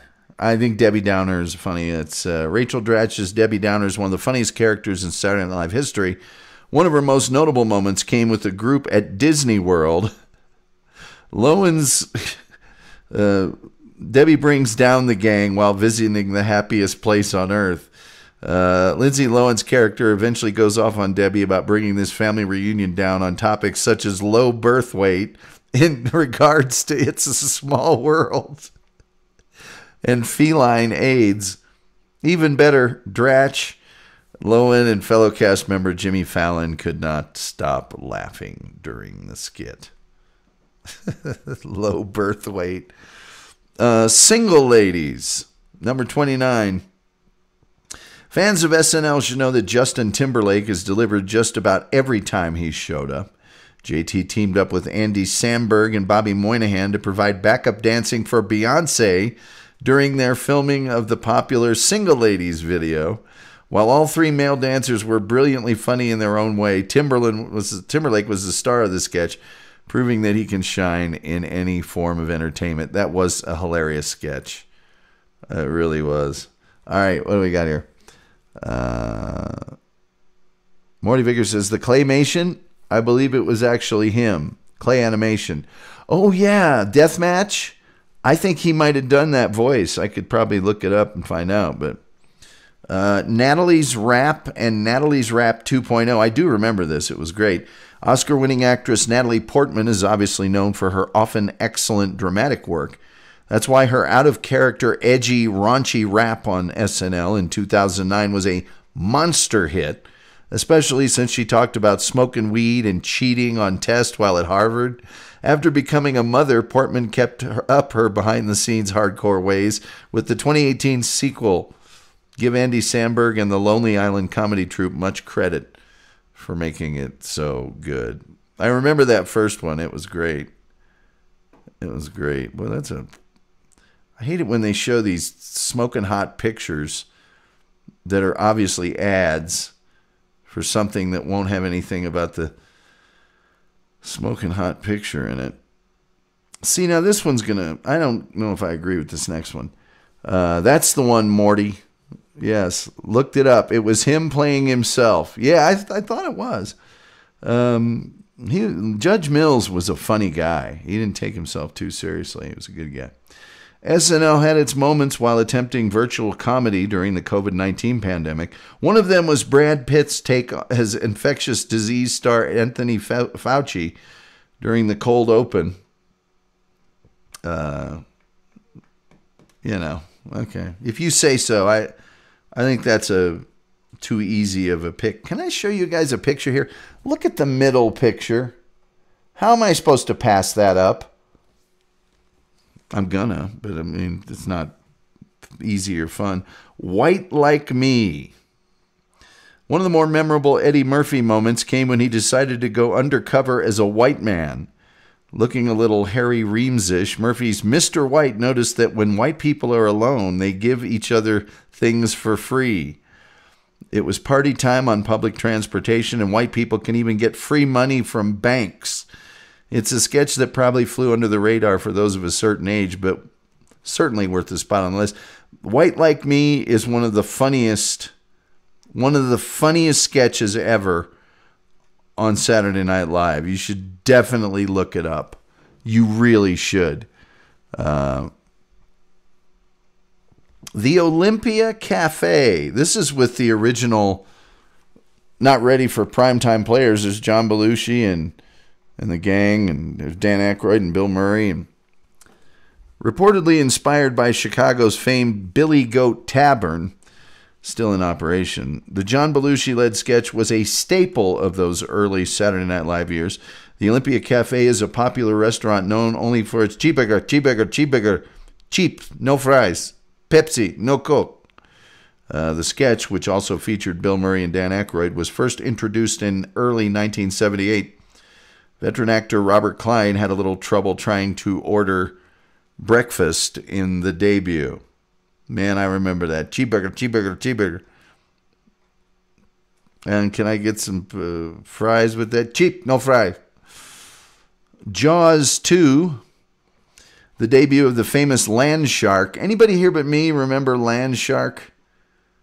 Land Shark. Unsuspecting women answered the door. On the other side was the Land Shark, posing as a plumber or delivering the likes of a telegram or candygram, only to become the prey of the deadly Land Shark, voiced by Chevy Chase. A play on the Jaws movies, the skit was an instant hit. The character was revised often during the show's run. However, the initial appearance in Season 1, featuring the lights of Lorraine Newman, Jane Curtin, Gilda Radner, and host Candice Bergen, remains the best. The Land Shark would always come in. Land Shark. What? What was that? Candygram. They'd finally open the door, and the Land Shark. I loved Land Shark. It was really good. Terry Lawler says those contestants really got the... Oh, yeah. Death Match was great. Dolores Colbert says, yes, Land Shark. Well, this one they even made a movie out of. And that, of course, would be The Coneheads. The Coneheads. Plenty of SNL sketches and characters turned into movies. While the Coneheads film from the early 1990s was lukewarm, the debut of the Alien Family from 1977 remains the gold standard. Parents Beldar and Primat and daughter Connie are known for their obviously pointed heads and strange voices. And they would eat... What would they eat? They would eat eggs, fried eggs, and like Polaroid film or something weird like that. Yeah, you got to look into the Coneheads. Oh, and they also enjoyed eating raw pumpkins. They'd act like they were trying to fit into society. It was funny. Oh, the Culps. The Culps. I'm going to show them to you because you might not know them by their name. Remember the Culps? The first time we bring Will Ferrell into the mix, he starred as straight-laced Marty Culp along with wife Bobby, Anna Gassmeyer, and their music instructors at Altadena Middle School. Their conservative, almost church-like renditions of pop and rap songs make for numerous laughs. The highlight of the Culps run came on the show when they embarrassed their daughter during a career day performance. They would, they would try and do these hip-hop and rap songs that were just so square. Oh boy. Aluminum cans. They would also eat like like no pest strips or something, you know. Who remembers Rosanna Dana? Rosanna Dana. The late, great Gilda Radner is one of the truly special comedians and has the legacy to prove it. Perhaps her most memorable SNL character was Rosanna Dana. Roseanne's first appearance came during a 1977 sketch about a fired restaurant employee, which was quite the scene while her long hair couldn't keep from falling on the grill. While the character became a Weekend Update staple, Roseanne's debut was pretty unforgettable. You should hire the incompetent. It's always something. Oh boy. Hey, there's the Honorable Jen Coffey, who appears on Matt Connerton Unleashed. First of all, I don't know why anyone would have leashed him to begin with, and he seems relatively leashed to me. I love his show, don't get me wrong, but I'm not getting an unleashed feel from that program. I just don't. How about this one? King Tut. Steve Martin's ode to King Tut for the Tutankhamun exhibit, which was traveling through the United States, is legendary in Saturday Night Live history. The song and dance sketch, which is kind of got a disco feel to it, became somewhat of a phenom at the time. Lost in the skit has often been the inclusion of famed saxophonist Blue Lou Marini, naturally featured in gold paint sporting Egyptian garb. Now, when I was a young boy, I never thought I'd see the people stand in line to see the boy King Tut. How'd you get so funky, King Tut? You know, you guys, you younger, just go ahead. Dolores Colbert says King Tut is still a classic. It is. It is. Uh-oh. Keeping on the Steve Martin theme, two wild and crazy guys with our bulges, with your large American breasts. The legendary comedian team with Dan Aykroyd to form the Festrunk Brothers, otherwise known as Two Wild and Crazy Guys. Brothers George and Yortuk first appeared in 1977 and usually showed up when Martin was on hand to host the show. Their skit from January 1978, hanging in their apartment, provided plenty of laughs, especially when Garrett Morris's Cliff stopped by for a non-PC visit. Man, that Two Wild and Crazy Guys thing went went over the top, right? Diana Bryan said Steve Martin hilarious. These two guys just want to pump you up. Hans and Franz, cousins of Arnold Schwarzenegger. And then there was the one where Schwarzenegger actually showed up during the skit, which was hilarious. Let's see here. Sarah Palin and Hillary Clinton addressed the nation with Tina Fey and Amy Poehler. Yeah. So there you go. There's another one. What was that? Number 17. Mr. Roberts. If you guys haven't seen Eddie Murphy doing Mr. Robinson's Neighborhood on Saturday Night Live, you haven't lived. Terry Lawler says, Greatest American Hero, one of the best shows ever to come this side of Atlantic. Greatest American Hero? Are you talking about William Catt? Look at what's happening to me. I can't believe it myself. Suddenly I'm on top of the world. That's on Saturday mornings here. It's got Robert Culp in it too. And Connie Selica. A play on Mr. Rogers' Neighborhood, one of Eddie Murphy's great characters who had a solid shelf life on the show. The poverty-stricken Mr. Robertson liked to give viewers an interesting vocabulary lesson each time he stopped by for a visit. One of Mr. Robinson's better moments came during a Christmas 1984 sketch where he faced eviction and tried making money by selling fake Cabbage Patch Kids. Dressing up as Santa Claus to avoid his landlord seeing him was an all-time moment. Yeah, the rent control. Oh, God. Yeah, man, they did a pretty good job with this list, I have to say. Okay, Wayne's World with Aerosmith. Do we even need to go through Wayne's World? Wayne's World, party time, excellent. And then Aerosmith actually showed up. And did their own version of the Wayne's World theme. Garth told Steven Tyler, bitchin' lips. Hamburger, no pizza. Well, Jen, coffee, it was cheeseburger. No pizza coke. No fries, chips. Yeah, we just did that, the Olympia Cafe. That was earlier in the list. Sorry. Oh my God. Nick the Lounge Singer. These pictures do not match necessarily what they're discussing. Bill Murray, one of Bill Murray's great SNL characters, Nick Winters, pleased the crowd at the Powder Room at Meatloaf Mountain. In this particular sketch with Paul Schaefer on the piano, Nick offered a spirited rendition of the Star Wars theme, which we didn't know had any words. And it was Star Wars, those crazy Star Wars. He sings the Star Wars song. It's pure Bill Murray, and it is pure genius. And look at it on YouTube. Sean Spicer, oh boy, I loved it when Melissa McCarthy did Sean Spicer. It was spicy. It was so hilarious. No press secretary was more entertaining than Sean Spicer.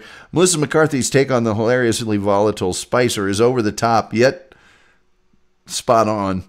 It's made even funnier by playing to Spicers and the administration's incompetence.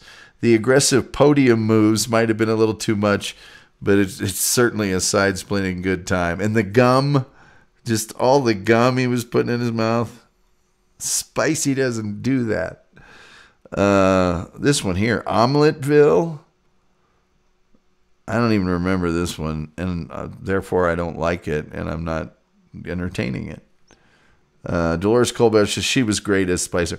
Oh my God, these Kate McKinnon, the Kate McKinnon series, and there's like 6 of them of alien abductions, where the first 2 people always have this transcendental experience, and she has some really white trash. Jen Coffey says, no way the podium rocked. I didn't think it was over the top. I thought it was great when it went down the street and when he was running into stuff, and or she. Alien abduction is not the same for everybody, especially Ms. Rafferty, Kate McKinnon. Her telling of the experience is salaciously descriptive. Smoking a cigarette and drinking coffee while speaking with an investigative panel, she stands out among co-stars Cecily Strong and Ryan Gosling, who can't help but break up during the scene. The latter's backside gets a good workout from McKinnon's character. It's another example of McKinnon at her best and why she remains the star of the show. Oh, man. Just, when she was like, and so I'm hanging in the breeze. So my gravy maker and baby shaker are hanging out in the breeze. I mean, she's got some of the best. The lines are hilarious. I can watch these alien abduction skits forever. Oh boy! In ode to the recently departed Alex Trebek, Celebrity Jeopardy with Sean Connery, popular sketch from 96 to 2015 with Will Ferrell portraying host Alex Trebek. Most laughs are usually drawn when Sean Connery is a contestant. Played by Daryl Hammond, Connery often throws barbs and shade at Trebek, often about Trebek's mother. Perhaps none better with a buzzed Kathy Lee Gifford and clueless Tom Hanks as himself, and a cameo by Burt Reynolds alongside, played by Norm Macdonald. And Norm Macdonald had written on the front of his thing, he was playing Burt Reynolds, it just said Turd Ferguson. Dolores Colbert says, yeah, the podium was great. Terry Lawler says, my wife introduced me to the American Pie series. Only watched it to buckle in laughs at the Stifler character. Yeah, Stifler's mom. Hey now. Okay, this is one of my favorite skits ever. Justin Timberlake, Andy Samberg for the memorably funny SNL digital short Dick in a Box, which originated in December 2016. Andy Samberg and Rafe Timberlake are a couple of smooth R&B pop crooners offering a song to their girlfriends. That is, complete with each featuring a wrapped Christmas box present over their respective private area. The song and sketch was a viral smash and followed by sequels Mother Lover and Three-Way, The Golden Rule. Dolores Colbert says, saw Ken host Jeopardy today. Jen Coffey says, oh my God, I forgot about that one. Dick in a Box. Susan Sarandon and that Laura Linney or somebody played the moms. Oh God, just hilarious. I got a dick in a box. Oh man. One of Chris Farley's greatest moments. Let me see if I can get on here. The Chippendale sketch with Patrick Swayze. Oh yeah. What's this doing to me here? I'm not enjoying that. Come on. I guess I gotta. Oh, it says Chippendales. There we go. Looking back on this famous skit featuring guest host Patrick Swayze and Chris Farley, it's still hard to believe both are gone. Swayze's chiseled Adrian and Farley's portly Barney were competitively in the running for a job as a Chippendales male dancer.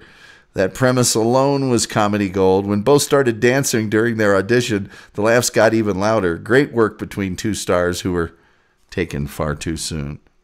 That sketch, you cannot watch that sketch without cracking up. You just can't. I'm sorry. Ken Jennings, yes. Buckwheat Dead, America Mourns. Eddie Murphy always played Buckwheat. Another classic Eddie Murphy character from the 70s. That's why it was hard to see the famed Little Rascals personality assassinated by one John David Stutz, who in high school was voted most likely to kill Buckwheat. Told in a breaking news motif, the story of Buckwheat's death and this assassin is really beyond hilarious. One middle-aged fans of the show would want to relive. That's number 7, by the way. Ken Jennings was just okay. Okay. Jen Copy says, just everything with Eddie was awesome. I'm Gumby, damn it. Lazy Sunday. Remember Lazy Sunday? Andy Samberg and Chris Parnell. Sunday adventures told in Manhattan via rap. Sleeping late, hitting Magnolia Bakery, then catching the Chronicles of Narnia. Remember, Mr. Pibb and Renvides equal crazy delicious. Oh, yeah. The Chronicles of Narnia. That is a funny, funny bit. Funny, funny bit. Not a bad list. Spartan cheerleaders. Oh, man. Perhaps the funniest thing about Craig and Ariana, Will Ferrell and Sherry O'Taylor, was that they never actually made the East Lake Spartans high school cheerleading team. It didn't, however, dampen their school spirit. Introduced in late 1995, the pair are full of energy and don't really care how they look. While the pair remained a staple within the ranks of SNL for 4 years, their first appearance at a football game really stands out. Remember the cheerleaders?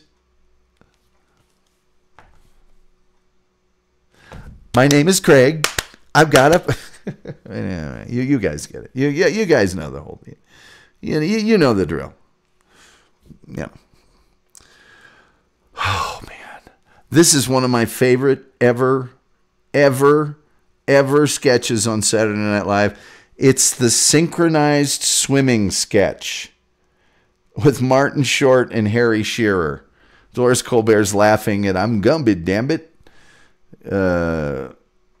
You've lost me with this list. Well, you can always look up some of these sketches. You will die laughing, especially with this it's the first male synchronized swimming list. And as you can see, Martin Short here is wearing a life jacket.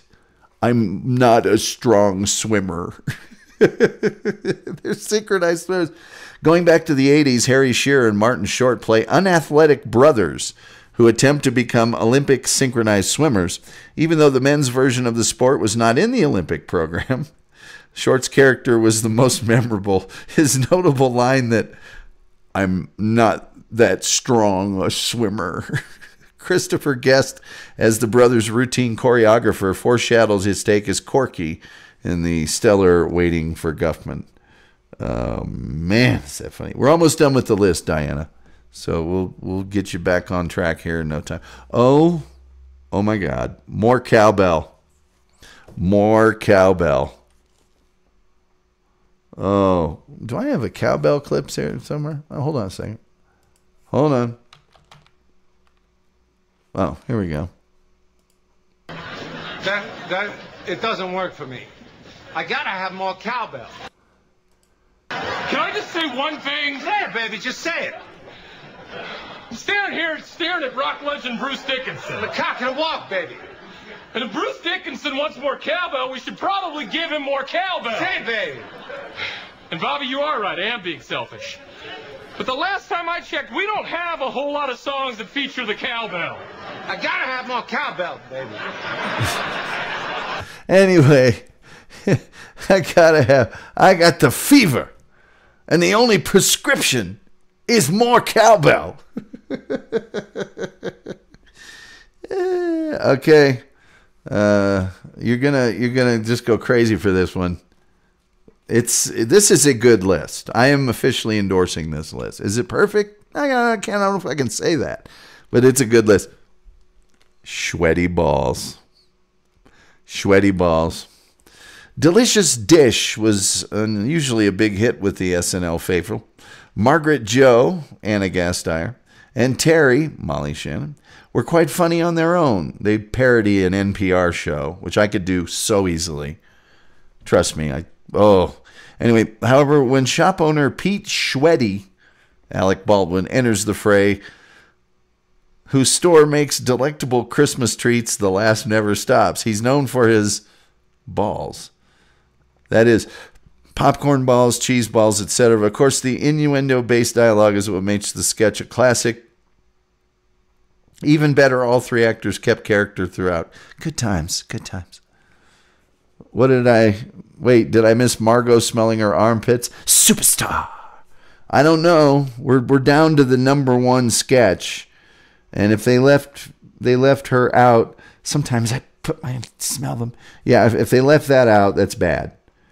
But Superstar.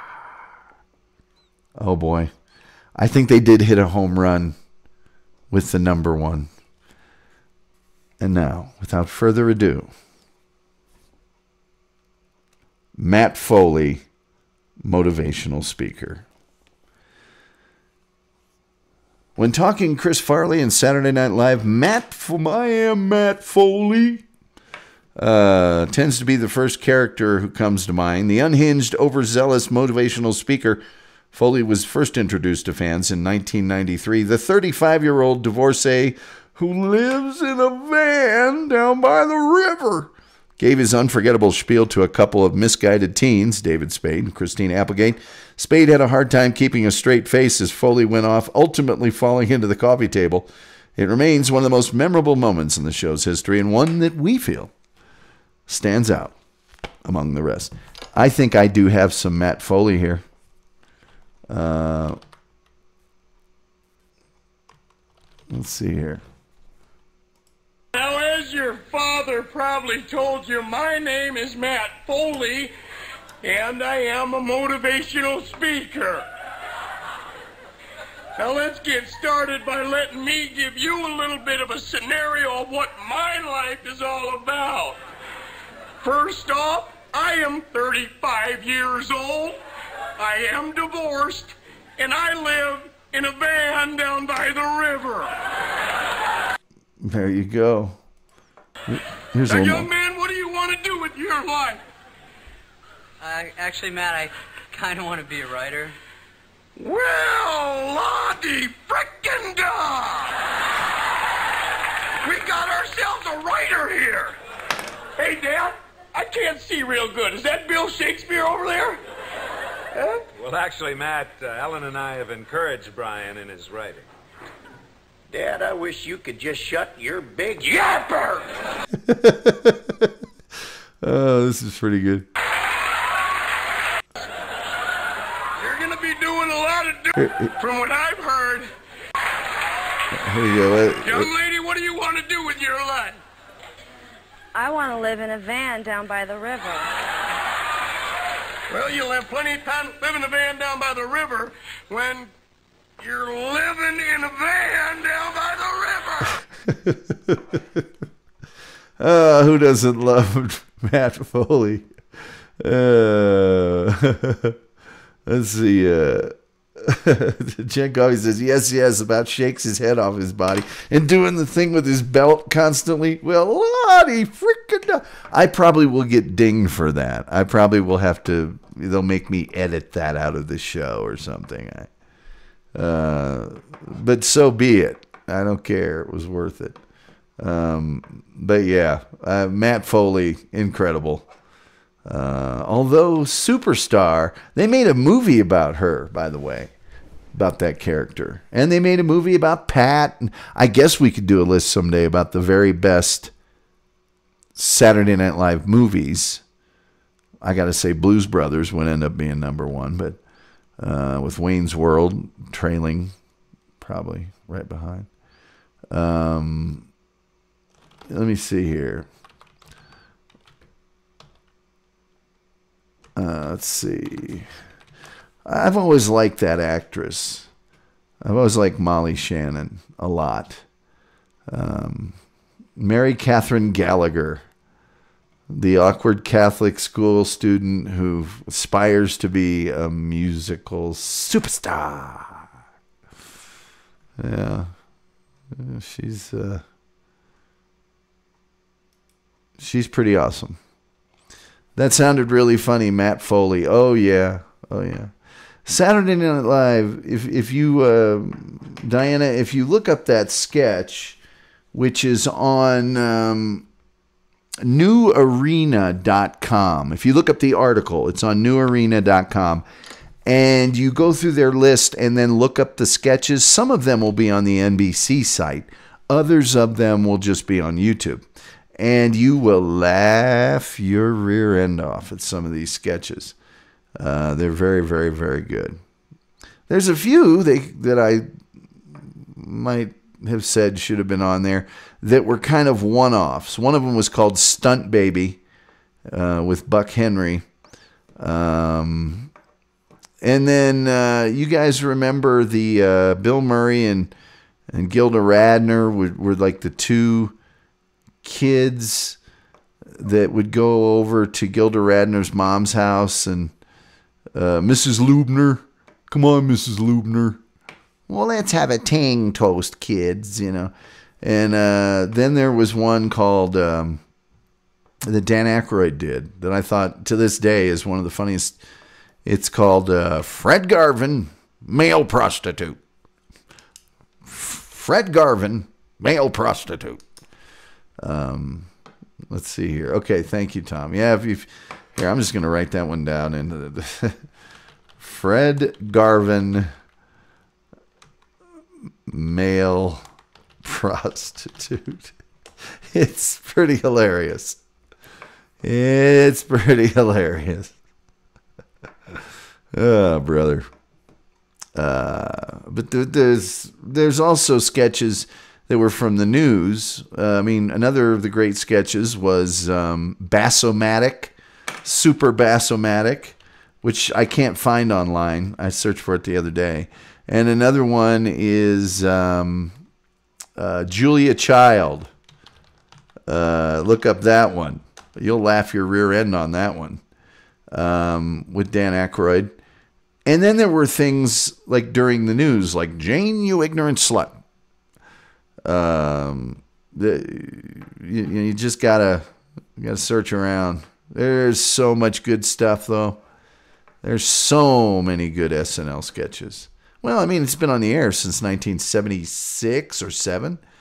And some casts in some years better than others. Let's be honest. But even during the bad years, they'd manage to one or two. You know, it'd be okay. So anyway, we're sadly at the end of another show. First thing we'd like to do is thank our network partners over there at KCTK Radio Online, rawtalkonline.com. Midnight Joker Radio, Tomorrow Radio out of Dublin, Ireland, iHeart Radio, and wherever else it's at. And, Black Jeopardy with Tom Hanks. Black Jeopardy with Tom Hanks is my favorite Black Jeopardy of them all. Jen Coffey says, awesome show. There was also a Japanese game show with Chris Farley on it that was really good. We'd like to thank the people in our chat room, the finest human beings in the history of mankind on earth. We had the Honorable Jen Coffey in with us, who is a regular over there on Matt Connerton Unleashed, which is a fine show. I strongly endorse. Thanks for being here, Jen. Morty Vicker, the Sultan of the Outdoor Grill, was with us. Dinah O'Brien from across the pond, also with us. We also had Dolores Colbert, International Woman of Mystery, Terry Lawler, the King of Ireland, in addition to Thomas Hamilton from Glasgow, Scotland, Midnight Shepherd, Randy Ramos, the chef himself, my sister, senior lecturer, my sister Kelly. I'm sure I'm missing somebody or some buddies in this whole thing, but either way, thanks to all you fine people for being here. People saying thanks for a great show. Yeah, well, thank you. Just don't have a show unless you're here. With all that being said, I got to cue up my outro song. And I guess the only thing left to say until we're with you again tomorrow, same time, at about 1:45 Pacific, and 5:45 Eastern. Does that make sense? It's 4 o'clock my time, so it's 3 o'clock, and then it's 5, 6. Yeah, no, it does make sense. All right. The only thing left to say is thank you all for being here. We'll see you tomorrow, and then, till next time. We'll see you next time.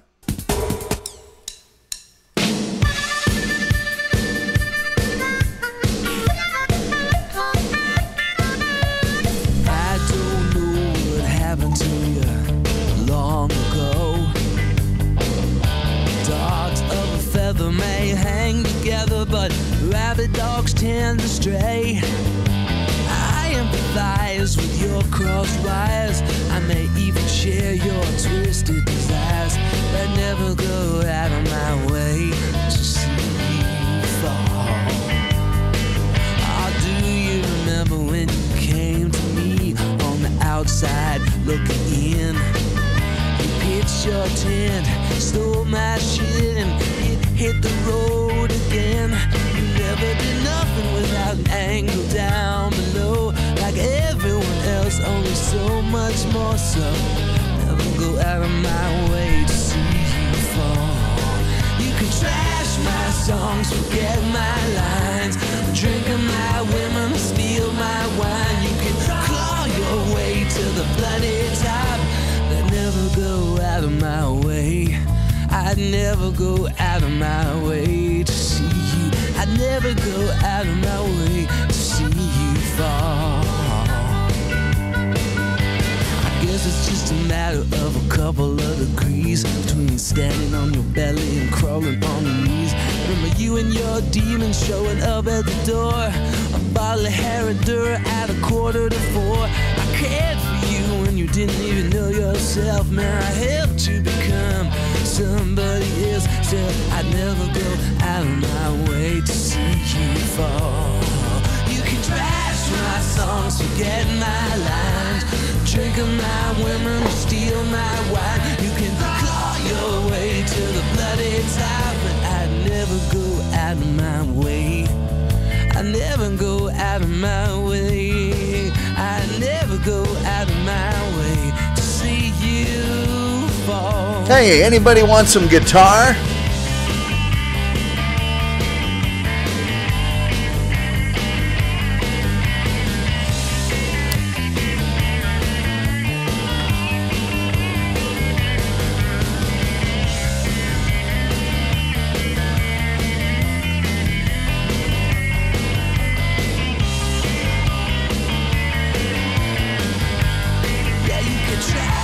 Songs, forget my lines, drink of my women, steal my wine. You can claw your way to the bloody top. The only one there is going to be you, and for a while you may even be happy too. But it's true, we always get what we deserve. Got you.